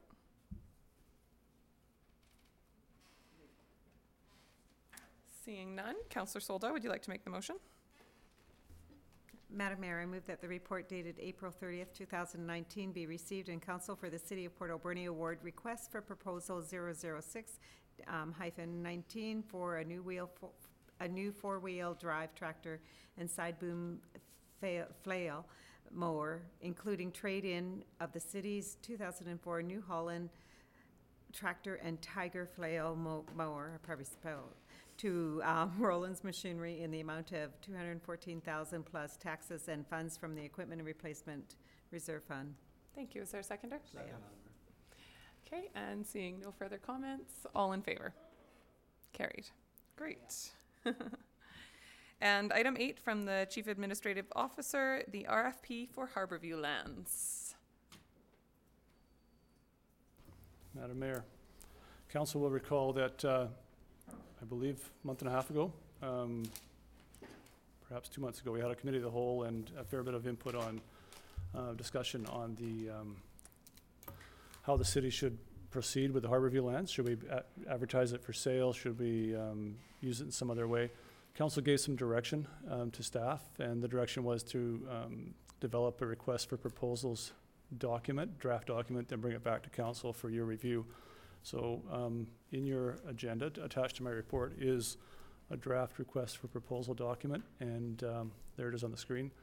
And this is a great time for council to tell us if you like it, if you want us to issue it, if you want us to make some changes to it. Thank you. I just want to start by saying that it looks fantastic. So thank you to, I think, mostly our manager of planning and everyone who's worked on it to put it together. I think it highlights our community in a great way. So, so thanks for the work that you've done on this. Council, questions, comments? Councillor Haggard? Thank you, Madam Mayor. I have two questions. First of all, what was the process for the First Nations consultation in this project? Were they consulted on this RFP at all? Madam Mayor, so just a sort of a definition, I guess, municipal government does not have an obligation to consult, Big C consult with the First Nation, as does a federal government or a provincial government. Mm-hmm. So we like to use the term engage. So so on some matters, the city engages with one or both First Nations. On this topic, on this land, we didn't see it as a First Nations engagement matter, but we did have conversations with Sashot First Nation because previously they had expressed an interest in that property. And during that conversation, we had assured them that we would not proceed without having a conversation with them. So we had a conversation with Sashot about this, not because we needed to consult or engage, but because they had asked about it previously. Thank you. And my next question, point 6.2.2, it says that the applicant has 2 weeks in order to prove they have funds for the project. I'm not sure, this is kind of my first experience with this kind of an RFP. Is 2 weeks kind of standard time? Because coming from my banking background, that's not a very long time to get that process completed and get Sounds a letter a little from the aggressive bank. to me as well. I thought 4 weeks might be more appropriate.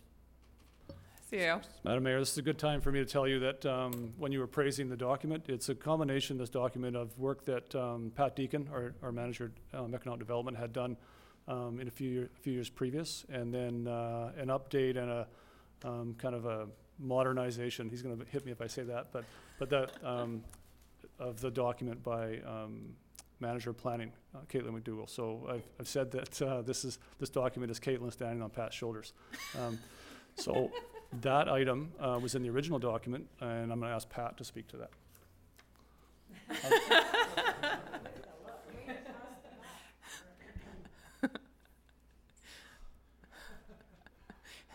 Welcome. Thanks. I really feel like I should pass the buck. I mean, really, if you've stood on my shoulders to do this. So the last time that we actually issued an RFP for the Harbor View lands was in 2013. And we really did think at that time that they should be able to come forward with a letter of commitment. We thought if they were responding to the RFP, if they were providing, making an offer on the property, they would know what they had in hand. They should know what they can go with their financial institution. It's kind of like getting pre-approved for a mortgage. You know what you can offer. And understanding that, times have changed. That was 6 years ago. Many financial institutions are much busier, so if you want to extend that time, we can do that. Can be done. Great. Thank you very much for that. I think it would be reasonable to change it to 4 weeks, just to not put excess pressure on, even if somebody knows how much they kind of have access to. Sometimes, you know, you can't get anything finalized until you have your plans finalized. I have a number of other changes to talk about, so I'll just see if there are other comments first from councillors. Okay. So a few things that I wanted to add in, because we have had considerable conversation in our community about this piece of property. I think that And I think the overwhelming feeling is that the community very much values the front stand of trees. That's certainly been consistent as well when myself and the CAO have spoken with local First Nations as well. So I think it's important to, I know we had originally directed to include the entire property with comments that we actually all kind of, we all value the trees and didn't intend to have the trees all cut down. I think it would give a higher level of comfort if we excluded the front treed portion and looked to keep that as a park, recognizing that the lot lines are not drawn out at this point. So there's some kind of flexibility on where that lot line would become, but I'm wondering how council would feel about that. Councillor Solda? Just curious, I agree, you don't need to cut down all the trees and everything like that, and that was the big issue last time this property went up. So I'm just kind of curious, when you talk about the front end trees, there's the Argyle side or facing the waterfront. That's the waterfront, right? Yeah. Facing the waterfront. And sometimes when the developers are looking at, right? I'm pointing at a picture. This Yes, is not sorry. the most scientific way of doing it. There it is. Just the 2.2 site description. Okay, portion, so yeah. when developers were looking at that particular property, they liked the idea where if they built a hotel or apartments, they do get some view of the waterfront. And so I personally believe there's a win-win situation where, yes, some trees might have to come down, but in the long picture, there's a lot of trees that could still be saved. And that might take away some of the, if you want to save all that front end, you might lose your developer. And that was my thought was that if we take this portion out, then the city retains control over which trees get cut down. We don't have any kind of tree protection bylaw in our community right now. So if we sell this entire parcel to a developer, they can come in and cut down any tree they want because we have literally no protection. If we exclude it, we can work with developers to say, are there a couple that strategically need to come down? It's our land. We would be able to control which ones and where and how that happens. There's also been a lot of concern over the eagle's nest. And at first I kind of thought, well, maybe there's an eagle in that tree. Maybe people are exaggerating. And then the CAO and I were down there at the site one day meeting with a couple people, and all of a sudden an eagle flies over and lands in its nest. So there certainly is an eagle's nest in that stand of trees as well. So it's, I think that it is, as long as we are open to working with the right developer, I think that it's an easy solution to just make sure that we retain the control. So, just seeing how council feels about that. Any other comments? Councillor Corbeil? Well, I totally agree with you. I think that's always been the issue is the trees. And when you look at that picture, you could almost see how just pruning a number of trees would still open up the viewscapes. So, I agree with everything you said, and it gives us the ability to work with a proponent to get an actual win-win out of this. Councillor Haggard? Thank you, Madam Mayor. Under 4.5, number C, it says it's part of the notes to potential respondents, the degree to which the mature trees on the Kingsway and Argyle properties are retained and or incorporated in the development. You don't think that would be a strong enough for the statement for the developer to follow? I'm not sure. Okay. I mean, it could be, but I don't know. CAO? Madam Mayor, as I see the document now, it says the entire property is for sale, and the city will weigh the proposals based on how many trees that the new purchaser owns, that they preserve. And I think what you're suggesting is that the city not sell the treed portion, in which case the city would decide if and when how to manage those trees. So the difference, I think, between the two conversations is, do we sell the trees and then put covenants on them, or do we just continue to own the trees? Does that delineate? Yeah, Yeah. definitely. Okay. So Councillor Haggard, what's your feeling on that? my feeling is I think that we have to trust the developers will do the right thing. And when we evaluate their proposals, they'll have a plan in there for these trees. Like I can see a developer coming in, have a beautiful little park in there. Like why not let them develop and make it nicer? Okay. Councillor Washington, do you have any comments? Councillor Poon? I agree with Councillor Haggard. I think that if we put too many restrictions on there, we may end up scaring people away, and we want as many proposals as we can get, I think. Councillor Solta? Madam Mayor, I think in the end, if we get 3 or 4 people saying, hey, we want to build, or we have this project, in the end, we're going to be the decision makers. So I think that will, and they always come with conceptual drawings and different things, although I've learned the hard way, it's not always what you see. So I think we need to talk when that comes forward. So CAO, what is another way that we could strengthen our control to make sure that, I mean, I have just heard overwhelming support from the public for retaining the bulk of these trees.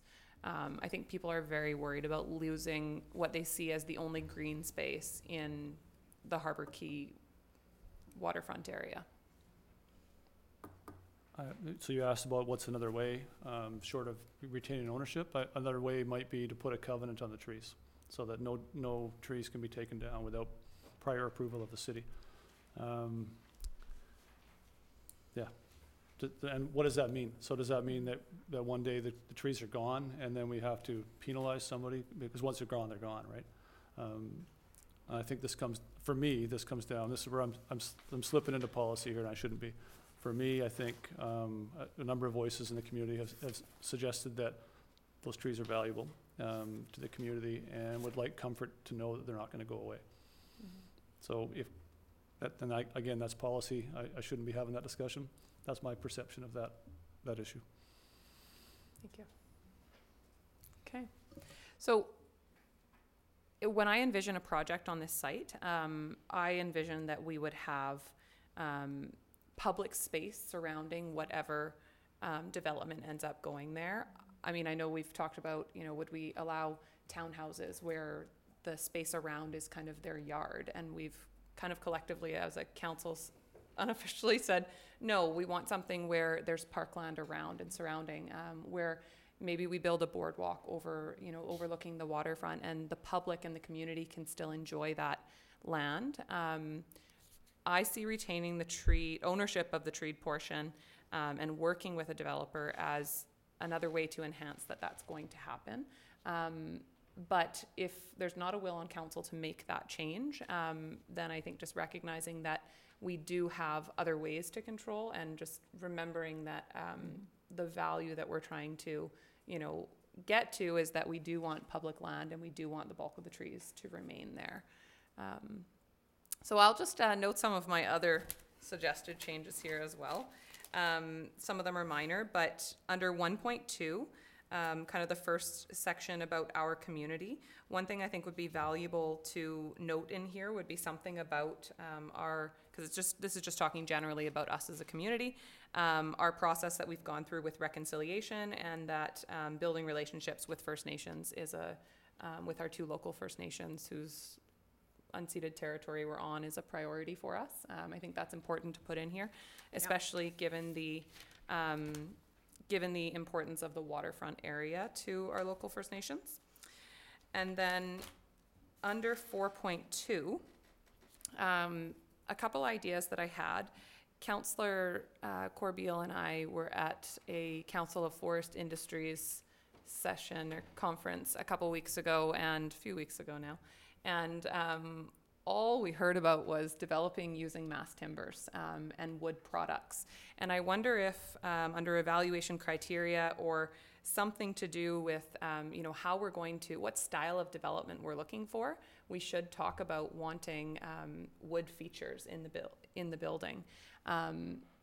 It also was suggested to me that like a building like the Seshotted Min building would be beautiful on that site. And is there a way for us to encourage a First Nations kind of style or highlighting of history in any way.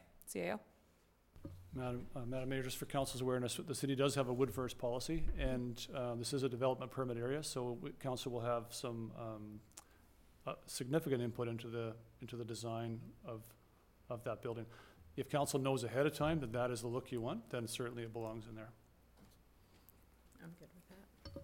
So I wonder if we could put something referencing that policy into the RFP, just to, I mean, would that mean that that's absolutely the only thing we're going to get, or does it just, is there a way for us to just put in that it's a preference? Depends how you feel about it. If you want to make them aware of a wood first policy, and that's one thing. If you want to say right up front that it will be a West Coast design wood frame building, or something to that extent. I think I'd like to make them aware of the policy. Madam Mayor, how does everyone else feel? Yeah. Okay. Okay. Okay. Other comments from council? Nothing? Okay. I think that's all I have then. So I would like to see us with the kind of general direction that we've given, give approval for staff to make some changes and put the RFP out rather than bringing it specifically back to council. How does council feel about that? I'm fine with that, Madam Mayor. Okay. And so we do have some comments in here.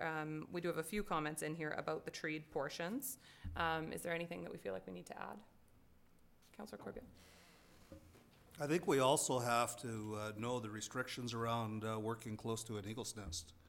I know in logging, if there's an eagle's nest, there's an extremely huge buffer zone that has to be built into it. So it may take care of itself depending on what that buffer ends up looking like. I wonder if we could add something in under the 2.2, the properties, that speaks to, you know, that there's mature trees that are valued to the community and park space. CEO? Madam Mayor, there is a section, I can't recall the number, that says to the developer, you need to know these things. Yep. Like there's an industrial road there and that sort of thing. So we can add that bullet. You need to know that there's possibility of an eagle's nest in the trees. Okay. Councillor Solda? Just a quick question. What about there's supposed to be a mine underneath. There's always been that out there. So the developer, will that be in there? Who's going to do is it a geotech that gets done, or how does that work? Madam Mayor, through to Councillor Solda, this conversation came up when we issued the RFP in 2013. We could not find any evidence of the mine at that time. We've heard subsequent to that that there was indeed a mine shaft going through to a gambling joint up the road. So it would be incumbent upon them to do a geotech survey, not only because of the possibility of a mine shaft there, but also just given the, I think the sensitivity of the slope that goes down to Harbor View Road. For sure. Thank you. I wonder if another thing we could add in is that in the general area there are other buildings that kind of build off of First Nations, kind of the building style and culture like the Thunderbird building, and highlighting that in the process, which might lead us to closer to getting a wood style building. Okay. So we haven't given any formal direction other than to strengthen a couple of things. But I think for the things that we've talked about, is there a general consensus on council? Okay, CAO?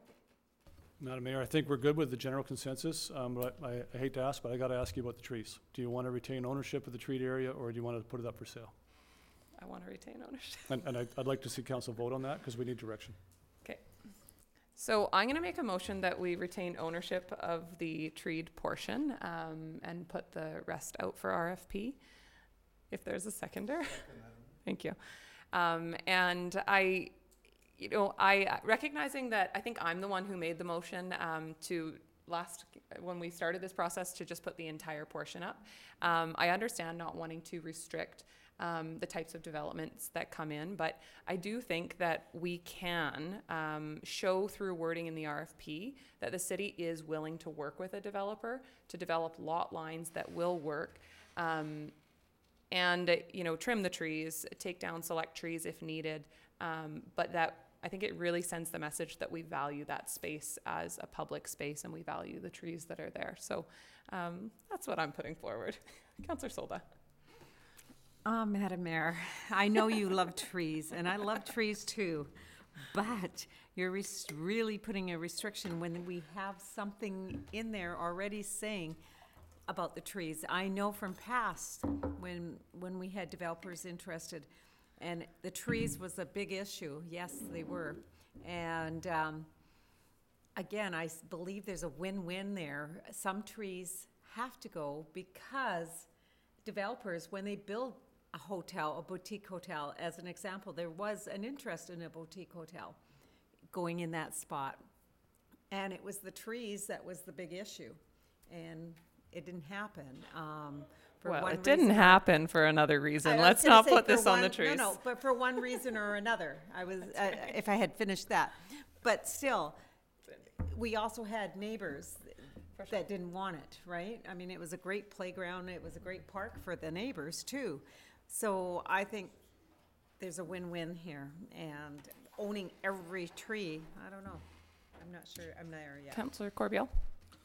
Well, this issue seems to have come up over and over and over again, and it's still basically an empty parking lot with a bunch of trees. And I think the motion we're talking about actually meets the objective of finally getting this developed, keeping the majority of people that want to see the green space, keeping them on side. And I think if the city's willing to work with a proponent, this is the true win-win. And I think if the First Nations have a concern about the properties, at least we still have ownership of it. And yeah, I'm totally in favor of the motion. Thank you. Other comments? Councillor Haggard. Thank you, Madam Mayor. I just want to say I'm not against the trees. I want to keep the trees just like the rest of the community, but I think there's enough bullet points in here in the evaluation criteria and what we're looking for that the developer will know that we want to keep the trees. You might want to add something. The tree section of the lot is very important. The community want to keep it, but I think then the developer will develop it into a beautiful park. And I think we need to keep that option open and let the developer do it, not us. Councillor Washington. Well, Madam Mayor, I'm looking at 6.2.4, and it says the City of Port Alberni reserves the right to reject or negotiate any or all offers. So I think that pretty much covers it there too. Okay. Councillor Poon. Okay. Okay. Well, not really, but I guess we could let you. Come to the microphone so people can hear you. Jim Del Rio. Again. Ron had the right idea. Before you do anything on this, I don't think you're going to be able to touch any of those trees because of that eagle's nest. And I think that should be your first phone call, is to find out what the law is on that. And I don't think you're going to be able to trim them or do a damn thing there with that eagle's nest there. And if you do take some down, you're going to weaken that whole bank. But I would check into before you do anything, because Mr. Eagle rules. I think you're right. Thank you very much. Okay, so we have a motion on the floor to protect or to retain ownership of the treed portion, the front treed portion. It's been seconded. All in favor? Opposed? Defeated. Okay. So we have a motion now for, have we made the motion? Oh no, we haven't made the motion. So council, would we like to move forward with the changes that we are, not changes, but just general comments that we've given to the CAO for amendments of the RFP and release it? And I do just want to say that I recognize that everyone's intention here is not to clear cut the trees. So would have preferred that motion passed, but you know, I know that we are going into this just hoping to get the best developments possible. So Councillor Haggard, would you like to make a motion to, it's not written, but you can just make a motion to receive and then move forward. I would like to make a motion that the CEO and city clerk move forward with the suggested amended changes that the council's put forward on the RFP. Okay. Second. Okay. Any further comments or questions? Seeing none, all in favor? Carried. Okay. All right. Actually, let's call a recess. It's been 2 hours. So we'll take a 10-minute recess and we'll come back at 4:05.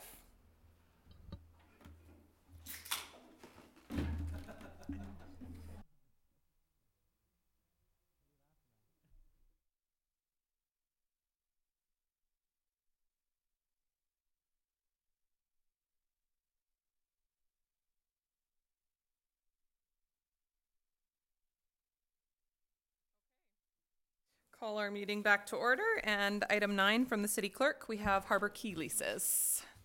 City clerk, do you want to just speak to each of these briefly?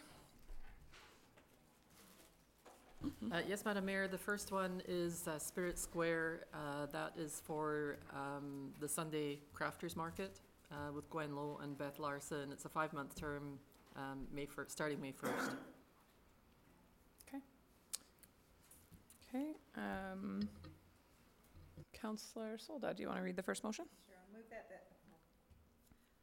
Madam Mayor, I move that the council for the city of Port Alberni authorize the mayor and clerk to enter into a lease with Spirit Square at the Alberni Harbor Quay with Gwen Lowe and Beth Larson for conducting a crafters market for 5 months term commencing May 1st, 2019, and currently monthly rent at $75 per month plus GST, $393.75 for the term. Is there a seconder? Second, Madam Mayor. Okay, any questions on this one? Councillor Solda. So, Madam Mayor, just a question, just in general on leases, and this would be in this one, is that there's a lot of people still only opening a certain amount of time, or, you know, maybe Tuesday to Friday, not 7 days a week. I think it's important that they open more, and I think the reason is because it affects all the businesses, not just theirs. And so how can we work towards that?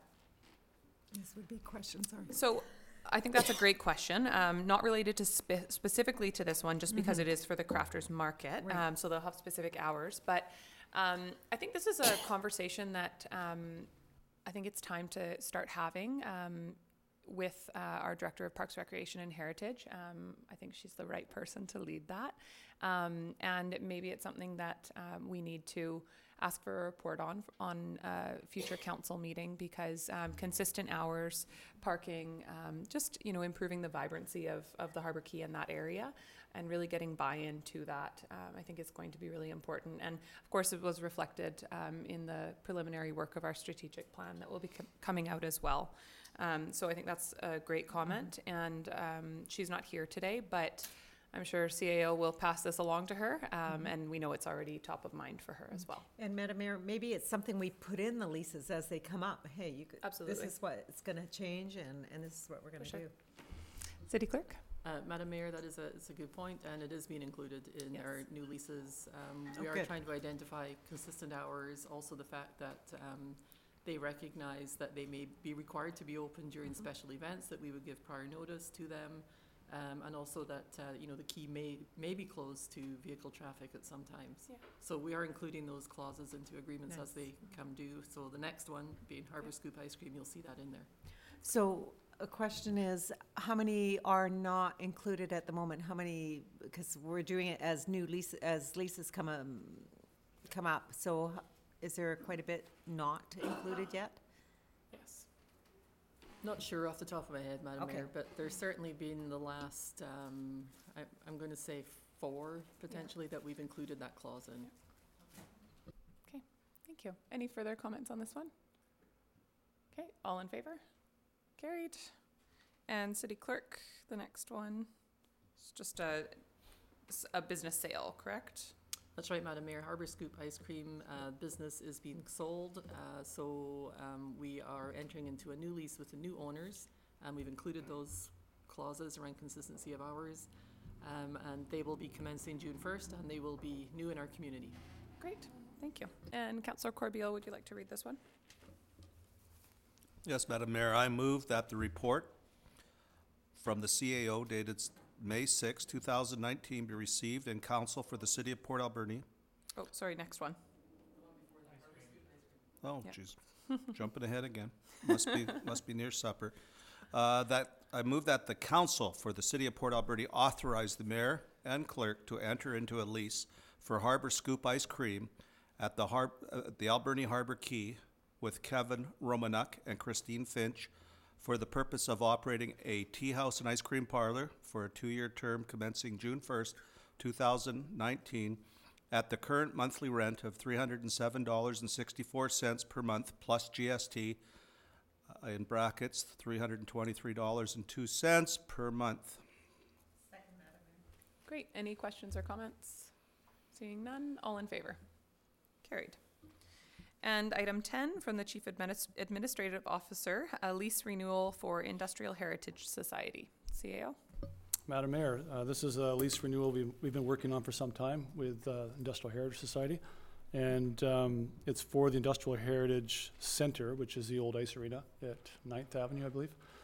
9th and Dunbar. And I think it's Dunbar. Yeah. Anyway, you know the building. So some highlights of the, and I'll call them highlights because I'm proud of where we got to on this lease renewal. Are you able to bring that up on the screen? That would be helpful. So we determined a 15-year term lease with a 5-year renewal option. Again, it's $1 per year lease payment. The previous lease for the site was just a lease of the building. There was actually no provision or agreement that IHS would actually be responsible for the maintenance and repair and operation of our heritage fleet. So we've inserted that obligation into the lease agreement, and so I think that's a good place for it to be there. They will also, IHS will develop and adhere to a facility safety plan, which was, staff have been working with them for a number of years on that, so that's a good step forward. The city has taken on in this lease responsibility for utility costs. In the previous lease, you might recall the tenant was responsible for utility costs. In actual practice, the city has paid utilities throughout that term. And IHS was clear to us that they don't have the ability to pay, they don't have revenue to pay utilities. So this lease continues with past practice, but it actually says the city's responsible for those utility costs. It does cap the electricity to basically a current usage. So if they decided to take on welding, as a daily initiative, it would go over the cap that the city is exposed to. The agreement also, maybe the item that I'm most pleased with is that it identifies an alternate revenue source direction, if you like, and how those alternate revenues would be handled. And basically, they would become be inserted into an operating reserve fund for the purpose of maintaining the fleet and the building going forward for operating and capital costs. After costs, so after the costs that were incurred to generate those revenues, the rest of it would go into a reserve fund. The discussion around getting to this lease, there was a lot of conversation around monitorizing, is the term that IHS used, monitorizing their operations. To date, they've been doing good volunteer work, and the city's been funding it, and they've been getting by on a shoestring, so they don't have enough money. We feel there's too much cost to the city, and we've agreed that we're going to try to find other revenue sources, and we think the film industry is a natural one, film or lease rentals for other things, and we're going to pursue those revenue sources. So, Madam Mayor, I'm happy to answer questions on this. Questions? Councillor Poon? Yes, I think the IHS does great work in our community, but I was wondering, apart from the utilities payments, have they been fulfilling the obligations of their lease in the past? I would say yes. On this facility and on the work that they do there, we're very pleased with the way they manage this site and their attention to cost control. Even though we were paying the utilities all this time, they went ahead and changed all the lights, for example, to low energy use. And so I'm very pleased with the way they're managing this and the way they've approached the going forward on the lease. And we're hopeful that this becomes a kind of a basis for leases on Train and Roundhouse as well. Councillor Corbeil? Yeah, I just want to make a comment that, the Industrial Heritage Society does so much good work, and the amount of volunteer hours that those people do is just really, I think, underappreciated by the community. So a shout out to that group, and I'm glad to see that they've got some security for 15 years for the center. Councillor Solda? Yeah, thank you, Madam Mayor. I also look at, the Heritage Society looks after our collection. It's not their collection, it's our collection. So they needed this building to be housed. The history on it is that the city was going to take it down. They came forward and asked if they could put the collection in there. So I think it's a great thing. I also have we pay the insurance on it too, don't we? Because I notice it's not in there. Yeah, we'll pay insurance on the facility and the fleet, and Yeah. they've, I can't recall, they almost certainly will be insuring as well. Okay, Yeah. so should that be in the agreement? It'll be in the agreement, yeah. Okay. It'll be there already. Oh, okay. I just wanted to Yeah. check. So I think they do great work, and I know they're trying to get more and more people to go and take a look at the collection as a museum, and it's taken a long time. So There's your insurance there. yeah, okay. Thank you. So the society is insuring and indemnifying the city, Okay. holding us harmless. Yeah. Thank you, Madam Mayor. Thank you. Councillor Haggard? Thank you, Madam Mayor. Just a suggestion, CAO, if you're talking to them, is they need to start keeping track of their volunteer hours, because when you're getting grant proposals for this kind of facility and non-for-profit, you have to report your volunteer hours. So it might be a good idea if they started keeping some kind of a book. Okay, I know that at times they report out on volunteer hours, but I'm not sure how much rigor they put to that. Madam Mayor, if I can also add, we had a fair bit of discussion around minor maintenance versus major maintenance, and in this agreement, neither party is responsible for major maintenance, so that the agreement's silent on that.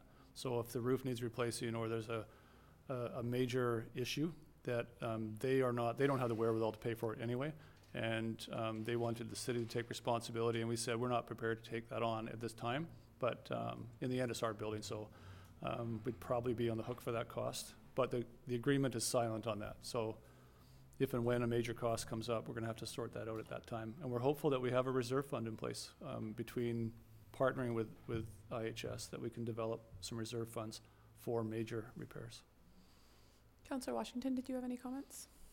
Thank you, Madam Mayor. No, just again to commend the Industrial Heritage Society and all they do for Port Alberni. I know their group the numbers they have in their group makes a lot of service groups envious that they can retain that kind of membership, but they do it and they seem to have a lot of fun. So again, hats off and thank you for what you do for Port Alberni. For sure. And just want to thank the CAO for working on this lease for quite a while as well, and trying to get to a point that is fair for all parties. I do have concern about the silence on major repairs, because as Councillor Solda said, this building came to Industrial Heritage because it was going to be taken down, and that was because of the cost to, redo a roof or something at the time. We have a long history of giving buildings away because the cost to keep them up is too great, and then organizations coming back and asking us to pay for that cost. And although I have huge appreciation for what the IHS does in our community and certainly out of that center as well, I think we need to be very cautious to not take on costs that we never intended to take on. I had a problem at first with paying for utilities, but given that they are maintaining our assets, and I do know that when we went through on a tour, they were really proud of the work that they had done to be as energy efficient as possible, all at their own cost. So I can appreciate that it does make sense for us to pay the utilities, but I I have a hard time having nothing in there about major repairs, understanding that they don't have the financial ability to do it. But we don't have the financial ability to maintain all of the buildings, to do the major repairs to all of the buildings that we have given away because we don't have the financial ability to do the repairs. So very concerned about that, because I think it's just a liability down the road that somebody's going to come and ask us to pay for. And when roofs like this come, they're $200,000, $300,000. So I'm not comfortable with the lease for that reason. Otherwise, I think it's a great lease, and certainly an improvement from what we've had. Hopefully we'll be able to build up a reserve. If not, hopefully we'll be able to build up a reserve before a roof or something is needed. Yeah, okay. Councillor Poon, would you like to make this motion? Yes, I'll make the motion that the report from the CAO dated May 6, 2019 be received, and Council for the City of Port Alberni authorize the Mayor and Clerk to enter into a lease for the Industrial Heritage Society or Heritage Centre at 3250 9th Avenue with the Western Vancouver Island Industrial Heritage Society for a 15-year term commencing October 15th, 2018 at the rate of $1 per year. Thank you. Is there a seconder? Second, Madam Mayor. Okay, and any further questions or comments? Seeing none, all in favor? Carried. And from the Manager of Planning, development permit number 1901 for 4000 Bird Street.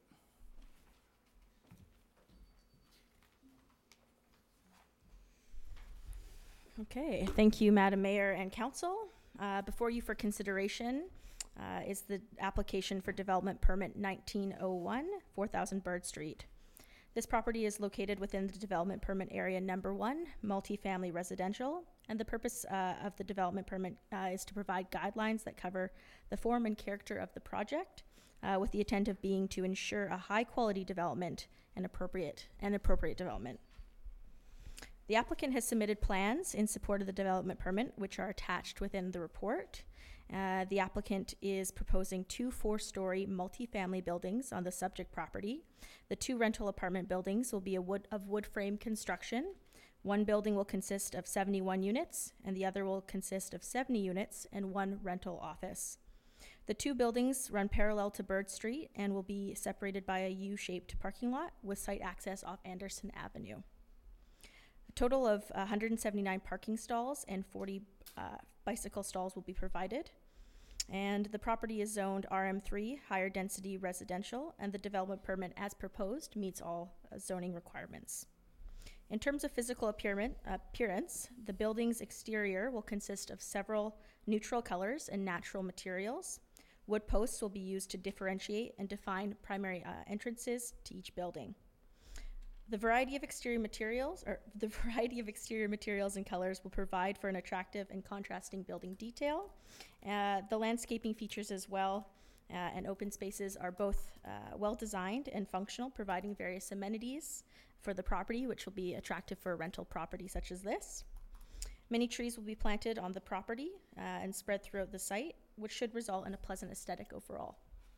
As proposed, the development meets the intent of the development permit guidelines, and the planning department supports issuing development permit 1901. And I should note as well that the applicant is in the audience here today to answer any questions you might have.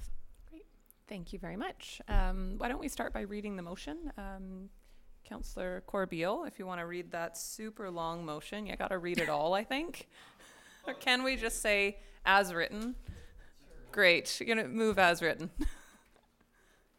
Okay, well, I will say that the Council for the City of Port Alberni approved development permit number 19-01, and that the City Clerk be authorized to sign the permit, including the following Schedule B development plans as written. Thank you. Is there a seconder? Second. Thank you. And now we'll take questions. Council, any questions on this application? Councillor Solda? I think it's great, and other people are just excited and can't wait to get into one of these units. I have a question though. Is it strata or is it just going to be a rental basis? Do you know? I believe that it's going to be a rental basis, but perhaps the applicant could clarify.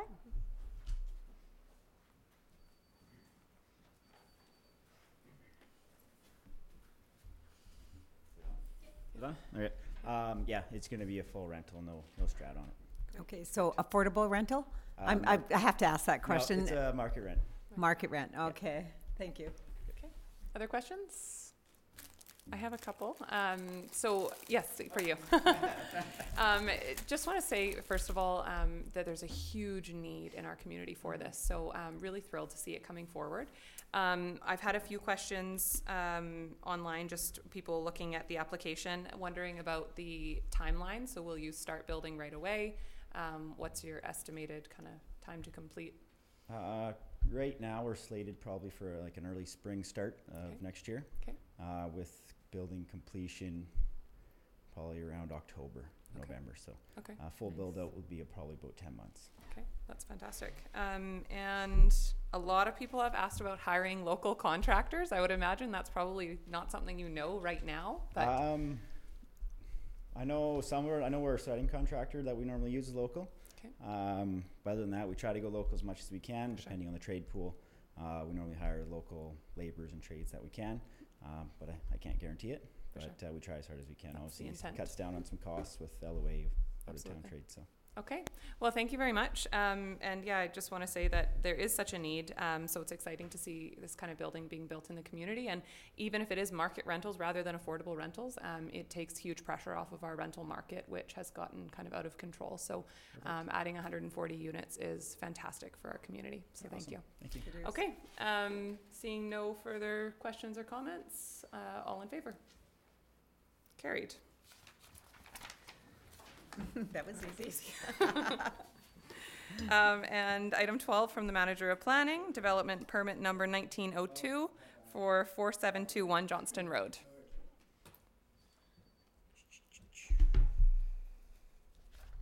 Okay, thank you again.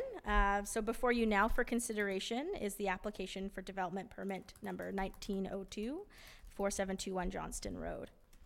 The subject property is located within development permit area number 2, commercial, and the guidelines for this cover the form and character, with the intent being to ensure a high quality and appropriate development in a highly visible area of the city. So the applicant has submitted plans in support of the development permit, which again are attached to the report. The applicant has proposed one single-story commercial retail building on the subject property. The building will be wood frame construction and will consist of 3 commercial retail units in total. The proposed development will have a site coverage of 33% or 535 meters squared approximately, and I just want to highlight that because I noted that there was a typo in my report, so I just want to be clear about that. So the calculation is correct. The development will be built to the Johnston Road property line, and the commercial retail units will front onto Johnston Road and Adelaide Street. The placement of the building is strategic. The street-oriented development will contribute to the overall walkability of the area and the vibrancy of the commercial street, which meets the recommendations of the city's Waterfront North study. A parking lot will be located to the rear of the building with 17 parking stalls, including 1 accessible stall, and 4 bicycle stalls will also be provided on site. A parking lot will be accessed by vehicle traffic from Adelaide Street. A drive-through lane will be included as part of the development along the west side of the property, and the drive-through will exit onto Johnston Road. The property is Zone C7 Core Business, and as proposed, the development meets all requirements of the zoning bylaw.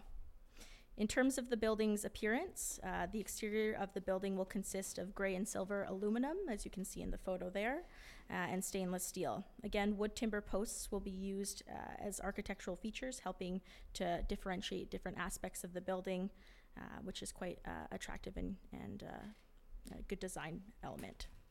The 2-tiered angular roof contributes to the contemporary appearance of the building and the design as well. The building design materials and colors provide for attractive building and a distinct West Coast modern style, which I think is suitable for the area. The landscaping plan is fairly simple but straightforward and includes a mix of drought-tolerant and native plants, including trees, shrubs, and perennials.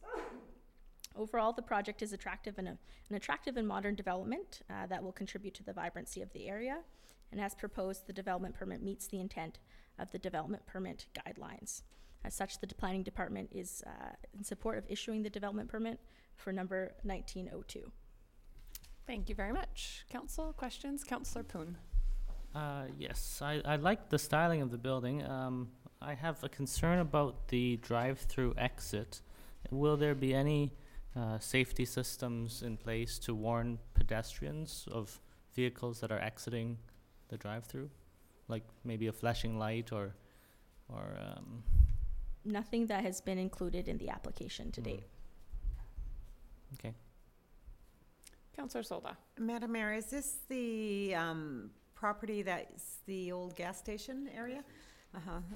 Is there enough space actually to have that many cars? Because you got a paint building right, it was a paint place before. There is enough space? Based on the application that's proposed with the site plans, it appears that there's enough space for the development. It's beautiful, it looks great. Yeah. It's about time something gets developed in that area. Absolutely, very exciting. Other questions? Seeing none. Okay. Councillor Washington, would you like to read the motion? Thank you, Madam Mayor. I move that the Council for the City of Port Alberni approve development permit number 19-01 and the city clerk be authorized to sign the permit, including the following Schedule B development plans as listed. Thank you. Is there a seconder? Second, Madam Mayor. Okay, great. And I just want to say that I'm really excited to see this development application. This has been one of those vacant lots that's been vacant in our community for a long time. And I think adding a beautiful new building to this area is going to make a huge improvement in our community. Councillor Washington? I know the public will be dying to ask, is there any hints what's moving in there? Just social media rumors that it's A&W, but oh yeah, who knows? I wouldn't put much weight on that. I wouldn't either. No, nothing according to the application. So, yeah. Okay. So on the motion, all in favor? Carried. On to bylaws from the Manager of Planning, Advisory Planning Commission minutes. Are there any questions on the minutes? Seeing none, Councillor Haggard, would you like to move receipt of the report?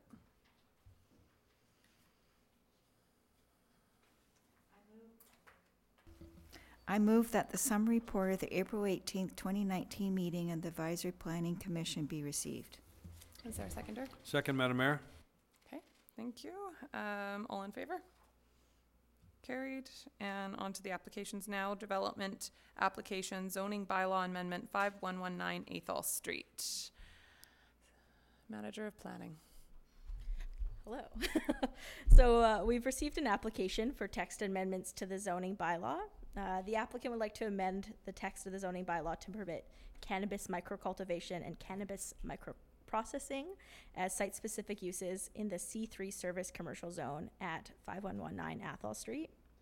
So the subject property is located within the Southport area, and the surrounding area contains a mix of commercial, industrial, single-family, and multifamily uses. The neighborhood is arguably currently undergoing revitalization and development. Several nearby properties are of strategic interest to the city as well. The nature of cannabis microcultivation and microprocessing are not necessarily incompatible with some of the existing uses nearby, and cannabis retail is already a permitted use in the C3 zone. However, since the area is undergoing this change, it might be worthwhile to give some further thought and consideration to determine what the desired future of the area is and what the best approach would be to achieve that vision. Furthermore, to date, the city has only determined which zones can be used to accommodate cannabis retail stores, as that was the first priority in response to the rollout of the federal legislation. And so we have not yet determined how we want to allow for cannabis production in the city as a permitted use. So as such, the Advisory Planning Commission has recommended that staff work with the ACRD, First Nations, and the community to determine the appropriate zones to accommodate cannabis production before proceeding with a decision about the application. Thank you. Questions from council first. So my first question is why with the ACRD? And not that I don't think we should work with the ACRD on it, but we're two very different bodies, and just was curious about that. Yeah, so in having discussions with their planning department, the process that they're currently going through to determine where to permit cannabis cultivation, it might be strategic to have discussions in terms of how we want to approach that. Obviously, we're situated within the regional district. There's properties just outside the city bounds that might be more appropriate for certain types of cannabis cultivation compared to what's permitted within the city. So there's just different approaches, and it would be worthwhile to have discussions with them to see how they're approaching it. Not to say that they should determine what we're doing. Sure. I think my concern around that is just that the ACRD board certainly does seem to have a different view on cannabis as an industry than our council has taken. I think we've been a little bit more proactive in seeing the value of it as an industry. And so although I think there's definitely value in consistency in the region, as an example, the ACRD board is talking about not allowing any cannabis retail applications or only allowing them at one intake per year rather than just as they come, which I think from our perspective as a city would give us a huge opportunity. And so as much as we are all one region, we are also competing for tax base and want to be somewhat mindful of that. So working together makes sense in some ways, and in other ways, not so much. So I'll just open this up to questions again. Councillor Poon, did you have your hand up first? Okay, Councillor Cordial. Yeah, thank you, Madam Mayor. I attended this Planning Commission meeting, and what struck me, I thought we did a real good job with the cannabis retail question doing the Council of the Whole meetings, and I wonder if we shouldn't be doing the same thing with the cultivation. We seem to have people chasing first the agricultural land, and then I don't know where that went from out Beaver Creek, and hopefully we'll have some industrial lands available. And this particular site, there's body shops, there's tire shops. It doesn't seem totally it's in keeping with the nature of that block for the most part. And you know, who knows what the future will have when the old Arrowview's gone. But anyways, I just think the community of the whole might be the best way to address this issue. Thank you. Councillor Solta. I like the idea of going to the community of the whole. Beaver Creek, just a touch, it's gone back, referred back to the ALR Commission, so that's where that one stands. I'm also kind of curious what other communities do when it comes to cultivating, and do they allow it in the city? Is there I don't know if there's a smell. How does it work? You know, I'd like to know more information. I don't know, you know, so I'd like to know more about that. Well, maybe wait to speak to smell, because I know we do have someone here who's dying to make a comment, but if our manager of planning could make any comment on other communities and what the approach has been, I think that would be great.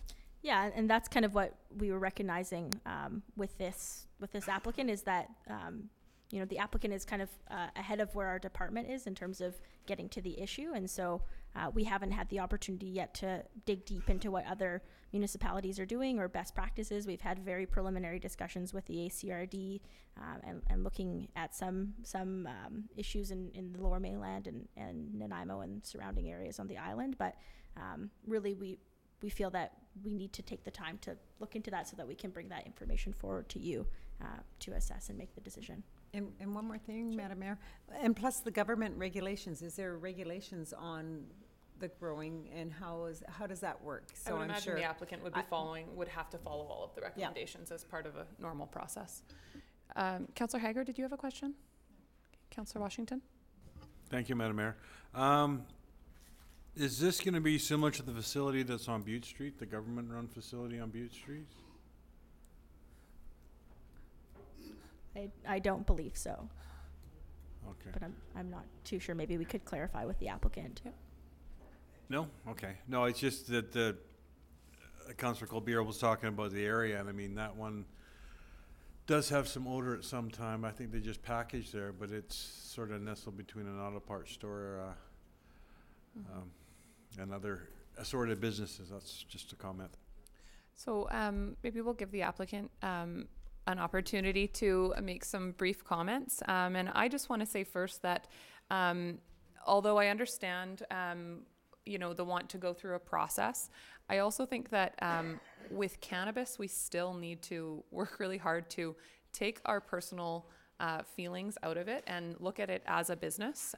So I'm curious to hear on smell, but I actually do think that this area is the right area for it. If we're looking at areas of our community, this is not this is a light industrial kind of area, largely. And so, where to even start on that? To my knowledge, I am the first person in Port Alberni to apply under the federal regulation to have a government-operated facility.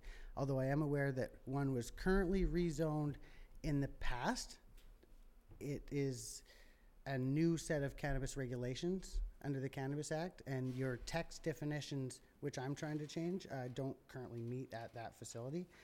My facility is very much regulated. It's been operating with a medical permit that I've personally chosen to not operate since October, since I was given the chance to cross that line and come into a tax-paying light.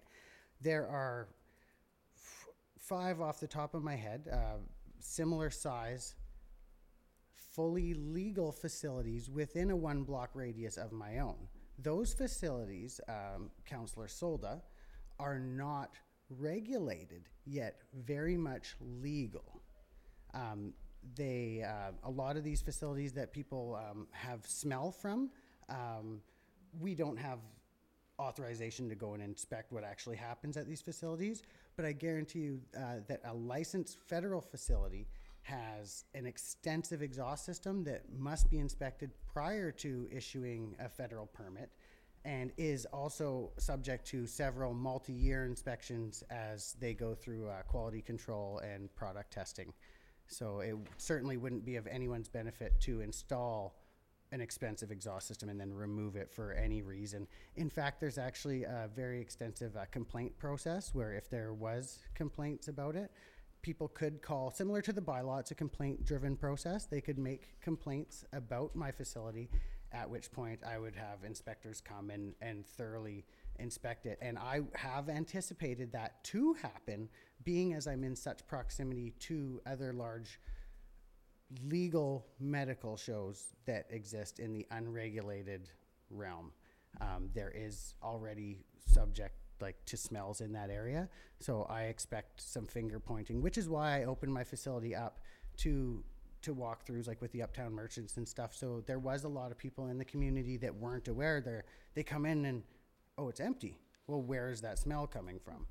From a very much legal facility, just in the unregulated market. And the market is changing very quickly. When I originally came, when you guys were going through the committee of the whole and everything, I was up here jumping up and down trying to get on cultivation, and you requested that I make a formal request for a meeting of the whole, which I did 8 months ago, and I was denied that. So if we can do it again, I'm super in favor of doing so. The only thing that's currently even holding up my federal application at this time is 4 inches of land, which I'm actively trying to buy and have been told we can't discuss until the AeroView comes down. I have no idea why one would affect me so much, and I would really like to get to the bottom of that, because it's seriously a frustrating thing that I lose sleep and hair over. It's 4 inches of land. But in regards to the actual application, when I came to council with the initial intent to apply, Health Canada across Canada had received less than 34 applications for microcultivation. To date, we are in the several hundred that have been received by Health Canada, and they have actually issued 87 licenses to start the production of the facility, not to cultivate cannabis, but to build their facility. Last week, Health Canada changed the regulations, stating that your facility must be built, like the one out Beaver Creek that some of you guys are familiar with. It's an empty lot, and they're just pipe dreams about building something. Now the government says the building has to be built before you guys can submit your application. I've now jumped ahead again in front of 70% of the people. So really, it's just me waiting for staff to decide on the appropriate places to put them. And now I don't expect, like I couldn't touch anything Ron knows about logging. I couldn't even touch it. I don't expect everyone to be completely educated on all the federal policies, like when it comes to trying to designate land use. The ACRD did an absolutely horrible job of that, which, no offense to the people there, but they've openly admitted that they weren't aware of the differences of the micro-cultivation and the standard nurseries versus micro nurseries, which are only allowed to be 20 feet by 25 feet, when they set their placements up saying you need a minimum of 6 acres to have a 20 by 25 foot shed. Well, it's a lot harder to take it back once you've made the rules. And we tried very much to educate everyone on that, but they just tended to drift in a different direction towards the larger facilities. I don't believe that I could reproduce the quality of products that I would be able to deliver in a larger setting. I don't think that anything small, like a farmer's market carrot, doesn't scale up very well. It really doesn't. And the government has set specific limitations to a 2,100 square foot canopy size. The facility in question currently has 2,300 square feet of usable production floor space.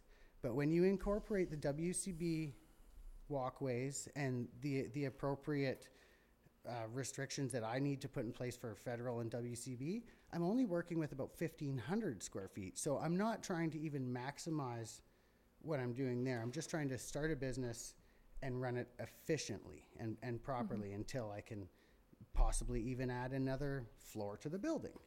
I'm gonna cut you off there. Okay, because you know I'll keep going. I know you will. Okay, thank you. But I appreciate your comments. I think it's helpful to this discussion. And I do want to recognize that you did come to our committee of the whole and say, what about microcultivation? And we said, not now, we're not ready. Yeah. And now we need to get to that point where we are ready. I think that if we are able to move forward in a committee of the whole way, or if staff is able to do some consulting and bring us back a set of guidelines to consider, I'm happy with that, as long as we are able to do it in a reasonably quick turnaround, because I don't want applications like yours or other ones that may come our way to be discouraged from our community because we haven't set our regulations yet. So I think if we are going to go down this route, we need to make sure that we do it as a priority. I appreciate that. I would also like to note that on the papers that you guys received, and there was some confusion at the APC meeting, I have reached out to the Tishat, the Uchucklacet, and the Huayet Band with expressions of what my intentions to do in the city was, and I haven't received any feedback back other than I was in negotiations for a partnership with the Uchucklacet Band last year, at which point they told me, we will build our own facility far faster than you can have yours rezoned. And Mr. Colson may have been right, because they're up to something. But I have done everything I can to reach out to the First Nations communities and engage them in it. And when it comes to the actual land use, the federal regulations regarding the actual building as a standalone building in the designated areas that you guys set aside, I don't think you'll have more than, I would be surprised if you could find 10 buildings in town that would, without the zoning changes, that would even qualify to the federal standards. So you certainly won't be overwhelmed with by my experience, with any large volume of applications. So thank you for your consideration. Thank you very much. Councillor Poon, would you like to read the motion?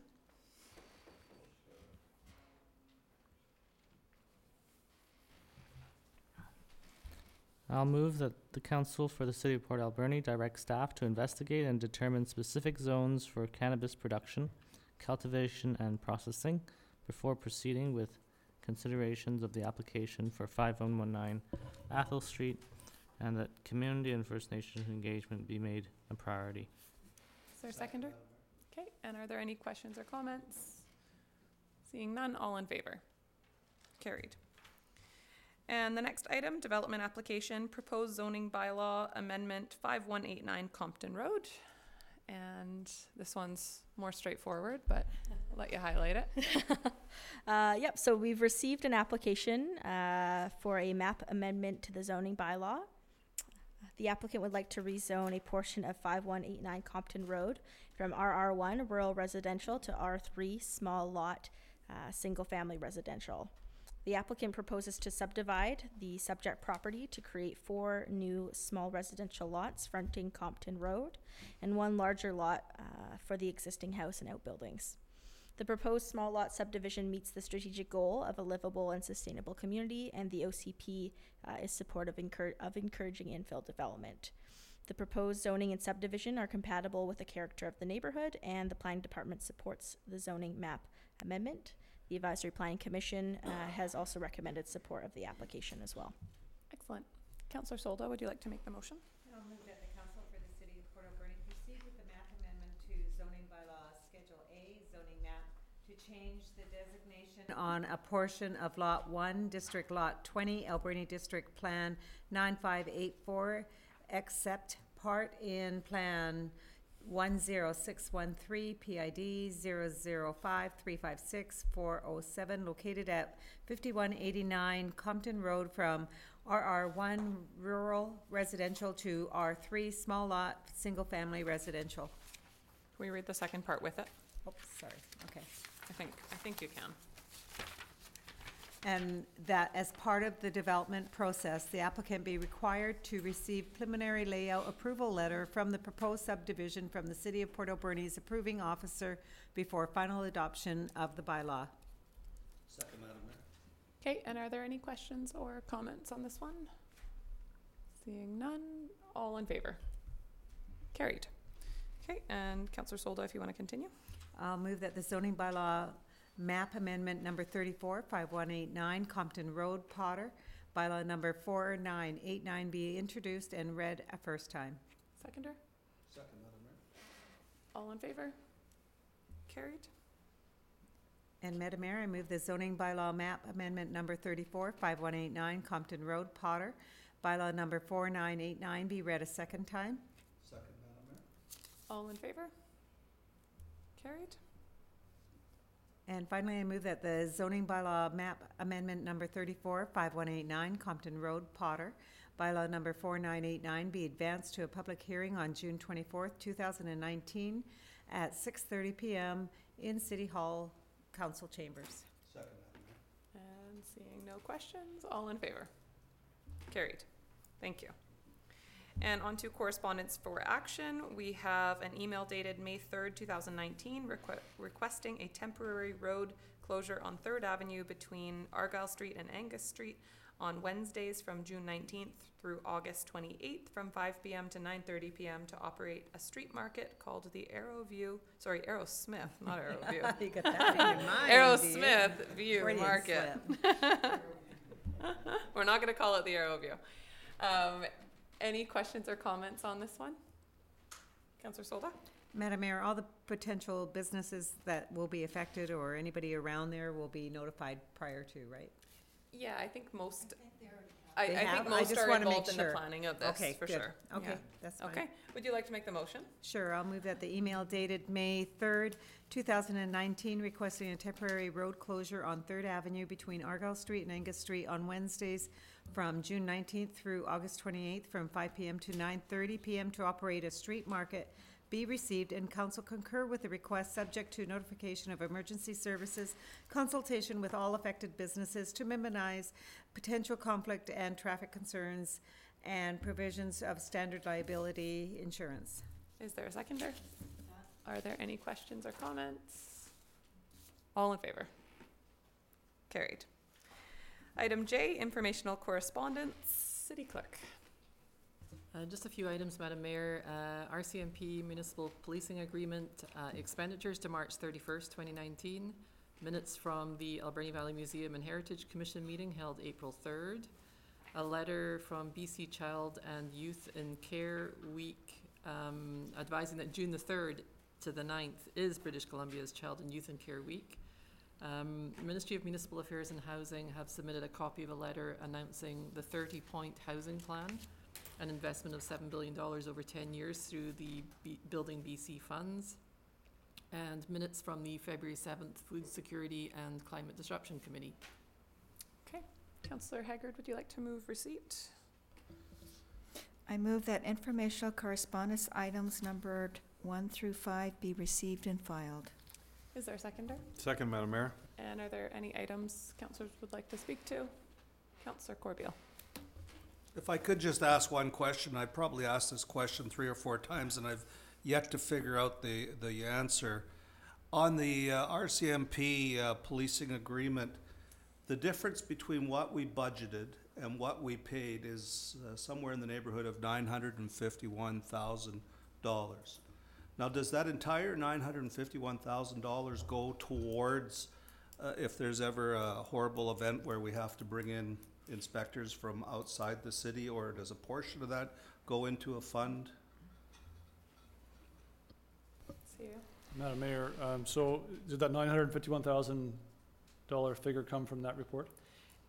Yes, so that's the, I think that's the projection for the end of the year. So Okay. it's not always where we're at, because I think this is just Yeah, so partway through the year. The year-end dates for the RCMP are different than for the city, and they often annualize. So we I'd caution council against predicting what the under expenditure will be. In most, if not all years, recent years, there has been an under expenditure, and that money goes into the reserve fund, which council has determined that the cap of that fund will be $2 million. We're not at that cap yet. I'd be surprised if our under expenditure was $951,000 by the end of the calendar year. For sure.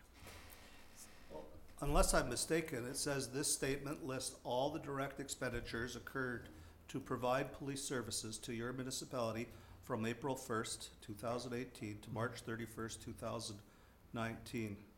So it sounds like those are actual numbers. Madam Mayor, I can ask the Director of Finance for a report on this if you like. We haven't had a $900,000 under expenditure in any year that I'm familiar with. It's generally $300,000 to $400,000. Yeah. Maybe it's 900 this year. Wouldn't that be I'll nice? I'll remind council that we under budget by the amount of 2 officers, which I think is about $360,000 in today's dollars. So even if there was an under expenditure of 900, that's we under budget by 350, 360 because we expect an under expenditure. For sure. I'll bring a report on this. That'd be great. Okay. Any other comments? Okay. Seeing none, all in favor of receiving the correspondence? Thank you. Carried. No report from in camera, and we have our council reports. Councillor Washington, would you like to move receipt and speak to anything you like? No, the council reports outlining recent meetings and events related to city business be received. Is there a seconder? And anything anyone would like to highlight in their reports or ask about? Councillor Harper? I just want to highlight the day that I spent with the children at the Heritage Fair. It was the most fun I've had being on council. It was a ball. In fact, I emailed Shelley Harding from the museum and said, please invite me back next year. Those kids were exceptionally bright and their projects were wonderful.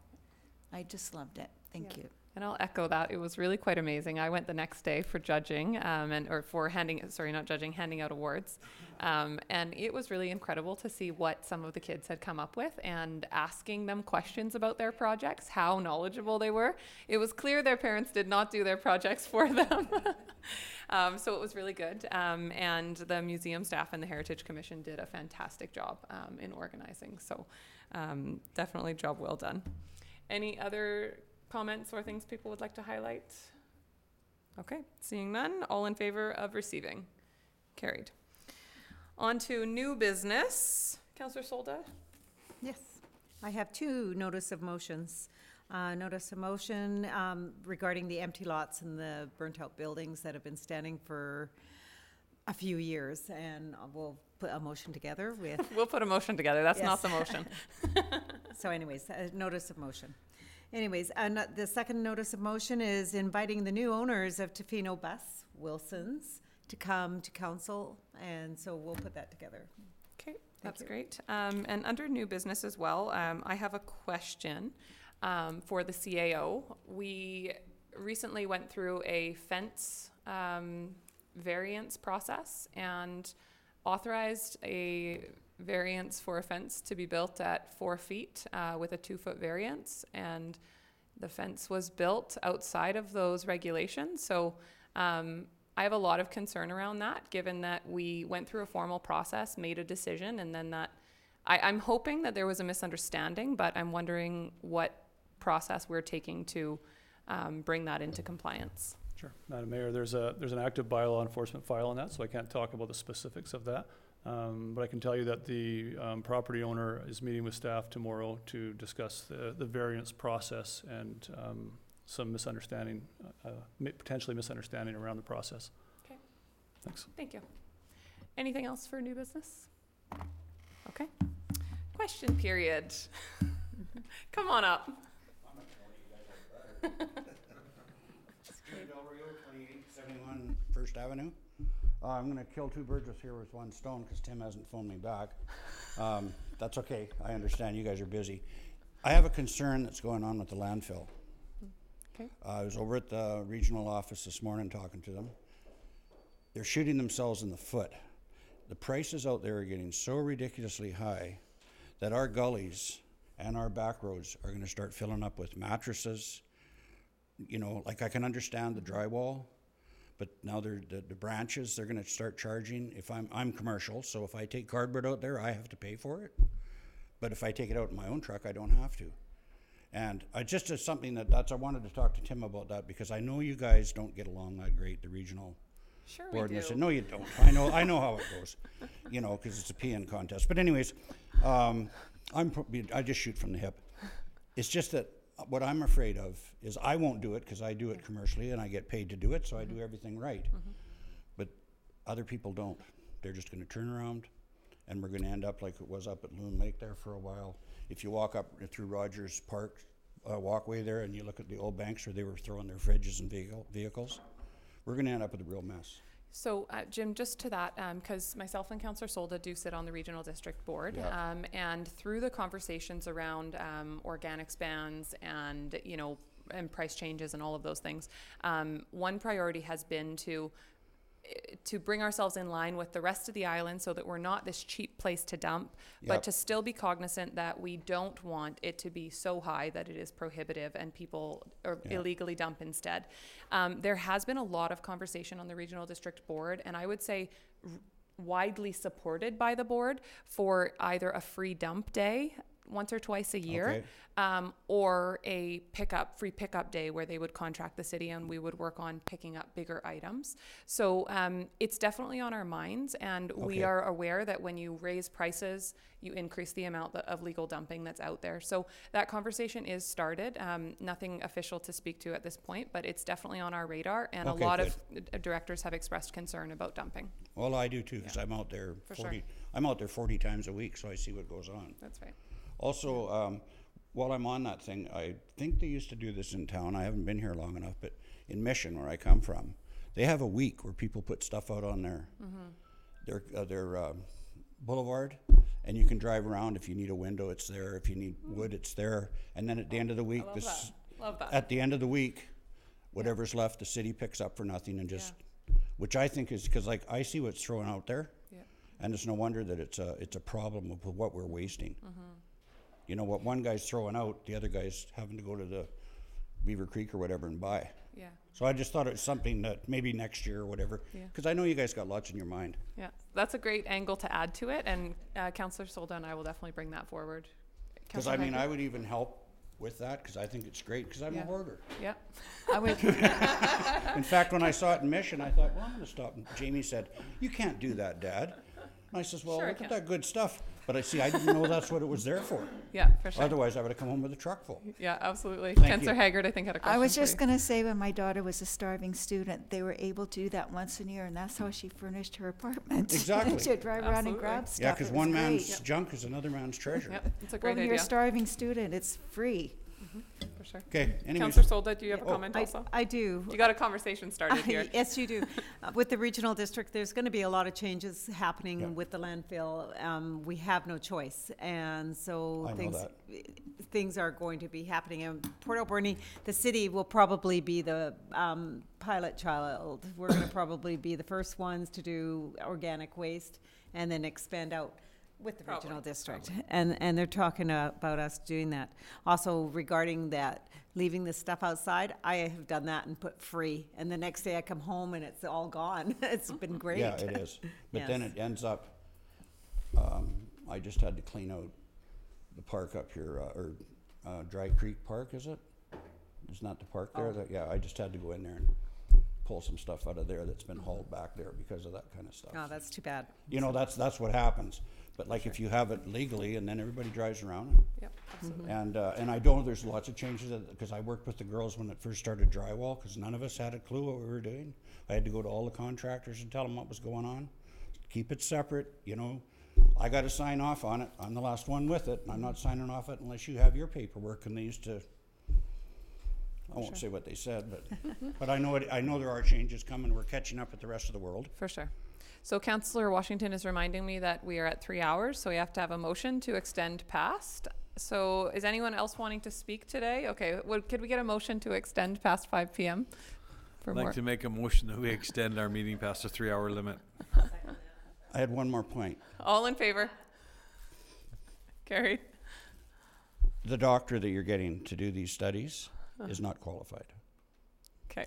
Don't, because I think you guys went through this once before with having somebody that wasn't really qualified doing some tests or something. So you're better off to wait and get it done properly. Thank you. Thank you. Okay. Come on forward. I'm gonna make this short because I'm tired too. Okay, We appreciate it. Questions, period. Okay. The septic system, have you had the inspection done by the people and what was the result? Oh, to council. Thank Sorry. you. CEO, do My we name is John Adams. I live at Thank you. 5205 Batty Road. Do we have an update to share on that yet? Madam Mayor, Council, we retained a commercial septic inspector. He's done his field work, working with our staff. I met on site with him last week. He's working on a report. I'm hoping that he can actually make a presentation to council at some point in the future, possibly late June, I think. Okay, great. So it's coming, and it's a priority for us. Okay, has there been any recommendations or signs that there has to be repairs at this point? We won't know that until we have the report in front of us. The campground, are you, I noticed it wasn't in use. Is there a reason for that, or the campground that was put in last year out at McLean's Mill? I think that'd be something we have to get a proper answer on and report back. Oh. Yeah, because I don't think we have that information here. Yeah. Okay. That was brief. Thanks very much. Thank you very much. Any other members of the public like to ask a question? Come on forward. Hi, Aaron Brevick, 2840 Highmore Road, Port Alberni, BC. Actually, just a little statement. I noticed you guys ran into a little problem. I'm going to go down Argyle. I'm not sure exactly what property you guys were referring to. And I spoke to Mr. Deacon. There's some issues revolving around sending city workers to clean up a lot and stuff that's owned by an individual. I'm not sure about all the red tape around it. But as a community, the deadline for the cruise ships is looming very quickly. So I've gone and posted on the Port Alberni Army of Problem Solvers. I know I'm on YouTube, so if all you guys can contact me, I need your help. And there's already been a pretty good response from really outstanding guys like Michael Moore and stuff to help me grab some lawnmowers, run around, just smash it out real quick, because you guys can't stop me from helping. So we're going to not comment on that. Thank you. Would somebody like to move adjournment? So moved. All in favor? Carried.